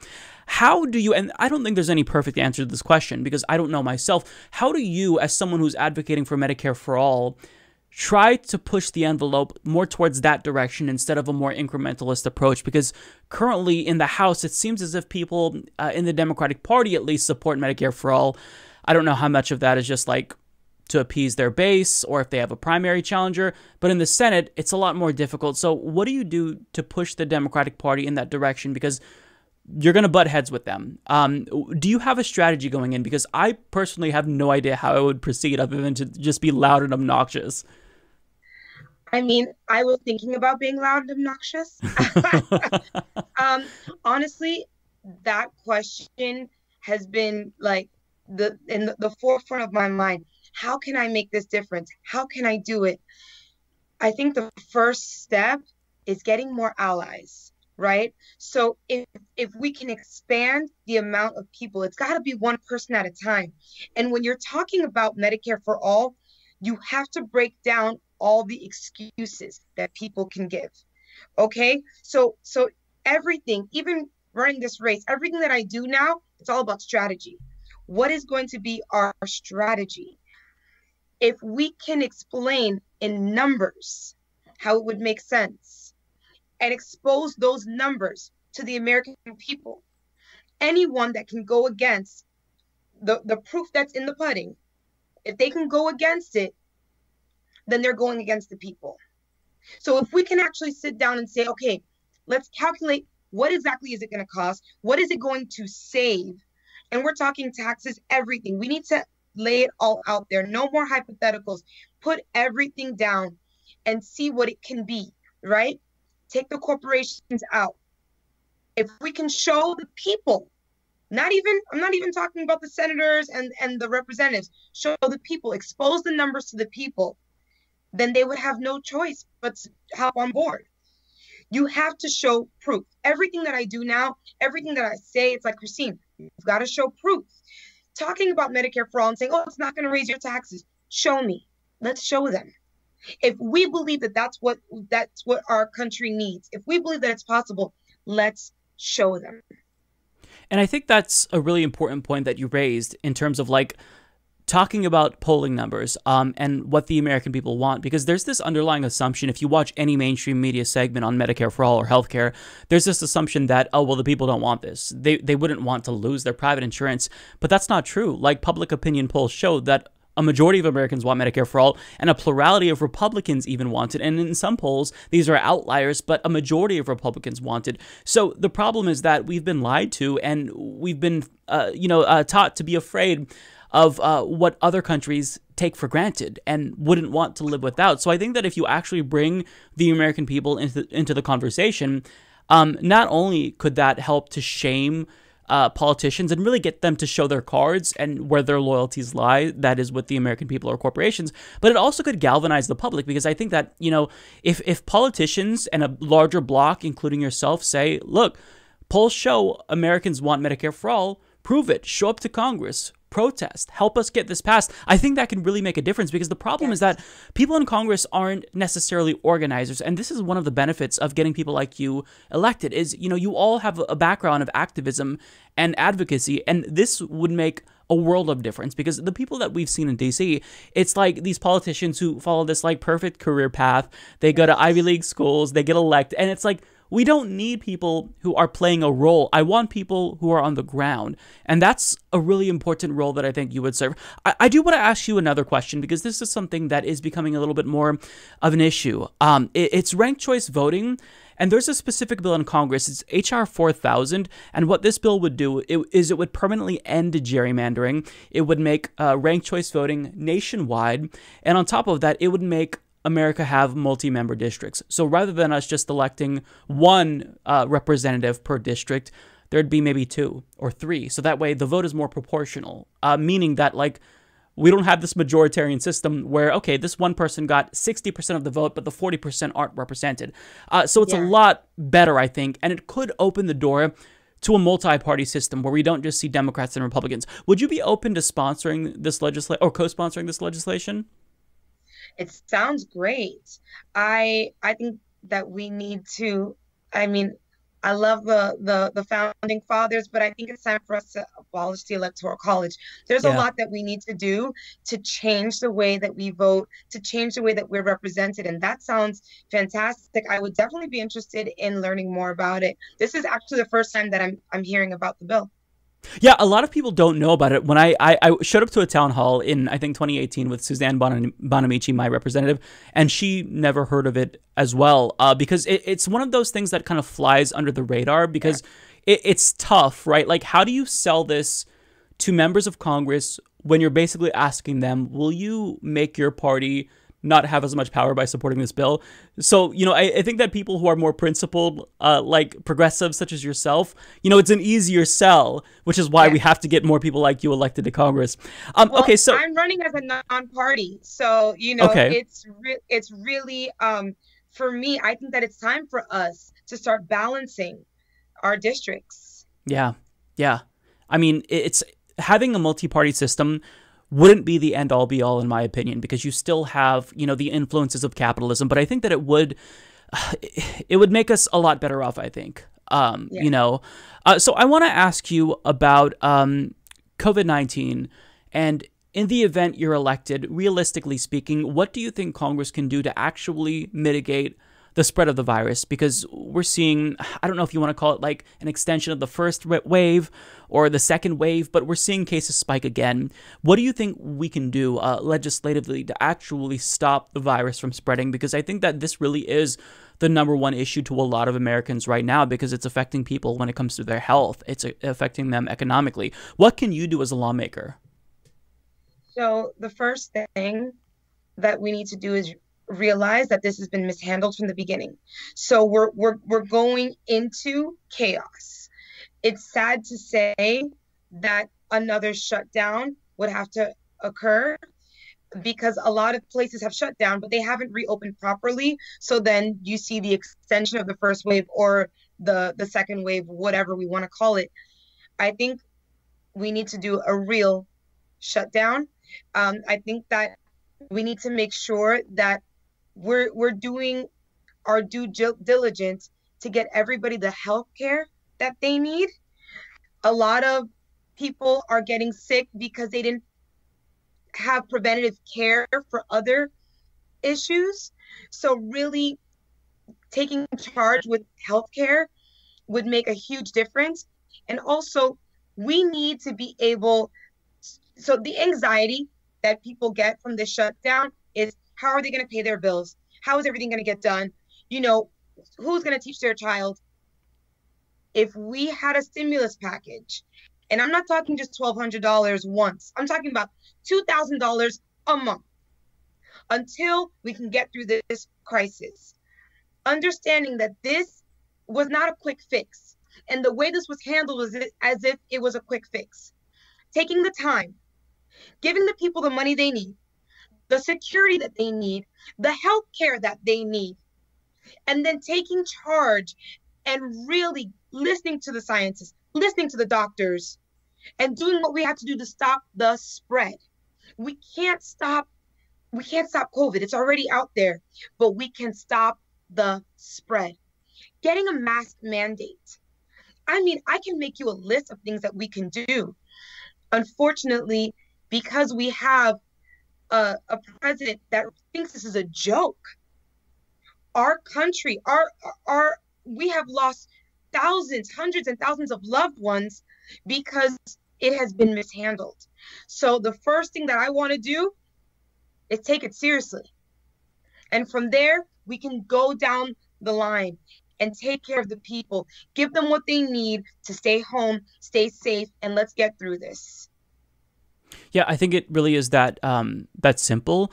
Just believing in science, #1, is a giant step. And you can really look. I have a segment on the program where, you know, this graphic designer basically took all the data from the New York Times and he tracked the rise of COVID cases by state, and all of the red states have spiked, where the blue states are starting to get it under control. Now, they're all going to kind of go up at the same time. It's not like they're going to completely eliminate it, but you can see simple things that blue states have implemented that really make a difference. Mask mandates, for example, as you brought up. I mean, in my state of Oregon, we didn't have a mask mandate, and whenever I would go out, I'd see like maybe 30-40% of people wearing masks. As soon as the mask mandate is implemented, 99% of people are wearing masks. Like, something like that really can make a difference. And a mask mandate isn't the end-all be-all, of course. I mean, these are really complicated things, but it helps. And the fact that Republicans won't even do the bare minimum in just listening to scientists and their own CDC, which they control because they're in charge of the White House, it's astonishing to me. So overall, I think that anyone who's watching the show and they hear about your policies, they know you support Medicare for all, UBI, living wage, worker rights, they're already going to be sold just by definition because like you check all of the boxes basically. But the election is coming up super fast. What can we do to get you across that finish line? Because it's difficult. You are at a disadvantage because you don't take corporate money. Having said that, though, a lot of candidates who don't take corporate money have won. Jamal Bowman, AOC, Cori Bush. So it's not impossible anymore. So what do you need from us to make this a reality? Well, like you said, I'm funded by the people. Donations, donations, donations. Volunteers would be great.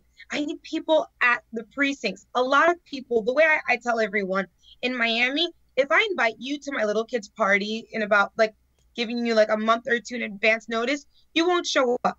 But if I invite you about 2 days before the party, you will be there. Last minute people. We do things on the fly. I need people at the precincts to help me get those last minute voters in. People that haven't heard about me, haven't heard about the mission, the message, fighting for the people. I need people there. If you want to donate, go to www.christineforcongress.org. If you want to volunteer, go to www.christineforcongress.org. If you just want to learn about me, go to www.christineforcongress.org. At the end of the day, the underdog can win. What I need is a vote, right? I need the votes. So most importantly, if you live in the district, please consider voting for me. I would love to fight for you in DC. Yeah, I think that's perfectly said. It's so nice to see so many candidates run for Congress. I say this all the time, but like in 2016, I could count the number of progressive congressional candidates on a single hand. In 2018, there were more. I couldn't count them on one hand, but we weren't winning as much. Now, I can't even keep track. There's so many. They're everywhere.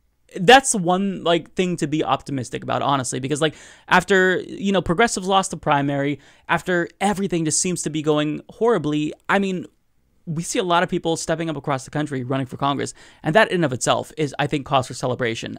So yeah, thank you, because individuals like you who are stepping up and doing this tremendous deed of self-sacrifice to run for Congress, I mean, I would never want to do it. So the fact that you are stepping up and dedicating your time during a pandemic of all times, it's really remarkable, and I hope that my viewers will consider sending you, even if you have $1 to spare. I think that really can make a difference, because if 100 people send $1 each, that's $100. That's a lot of money. That's more mailers that can go out if you still have time to sit out mailers. Who knows with how much time. But thank you so much for coming on the program. We will be rooting for you, Christine.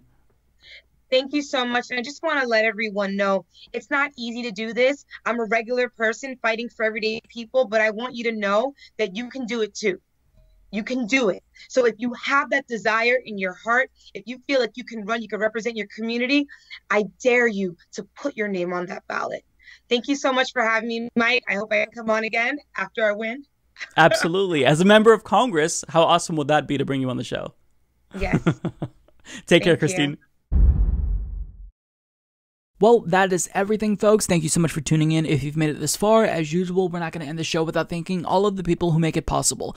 All of our Patreon, PayPal, and YouTube members who help us not just to survive, but thrive. Thank you all so much. I think that I've run out of things to say, so I'm just going to close right there before I start rambling. I will see you all next week. Take care, everyone.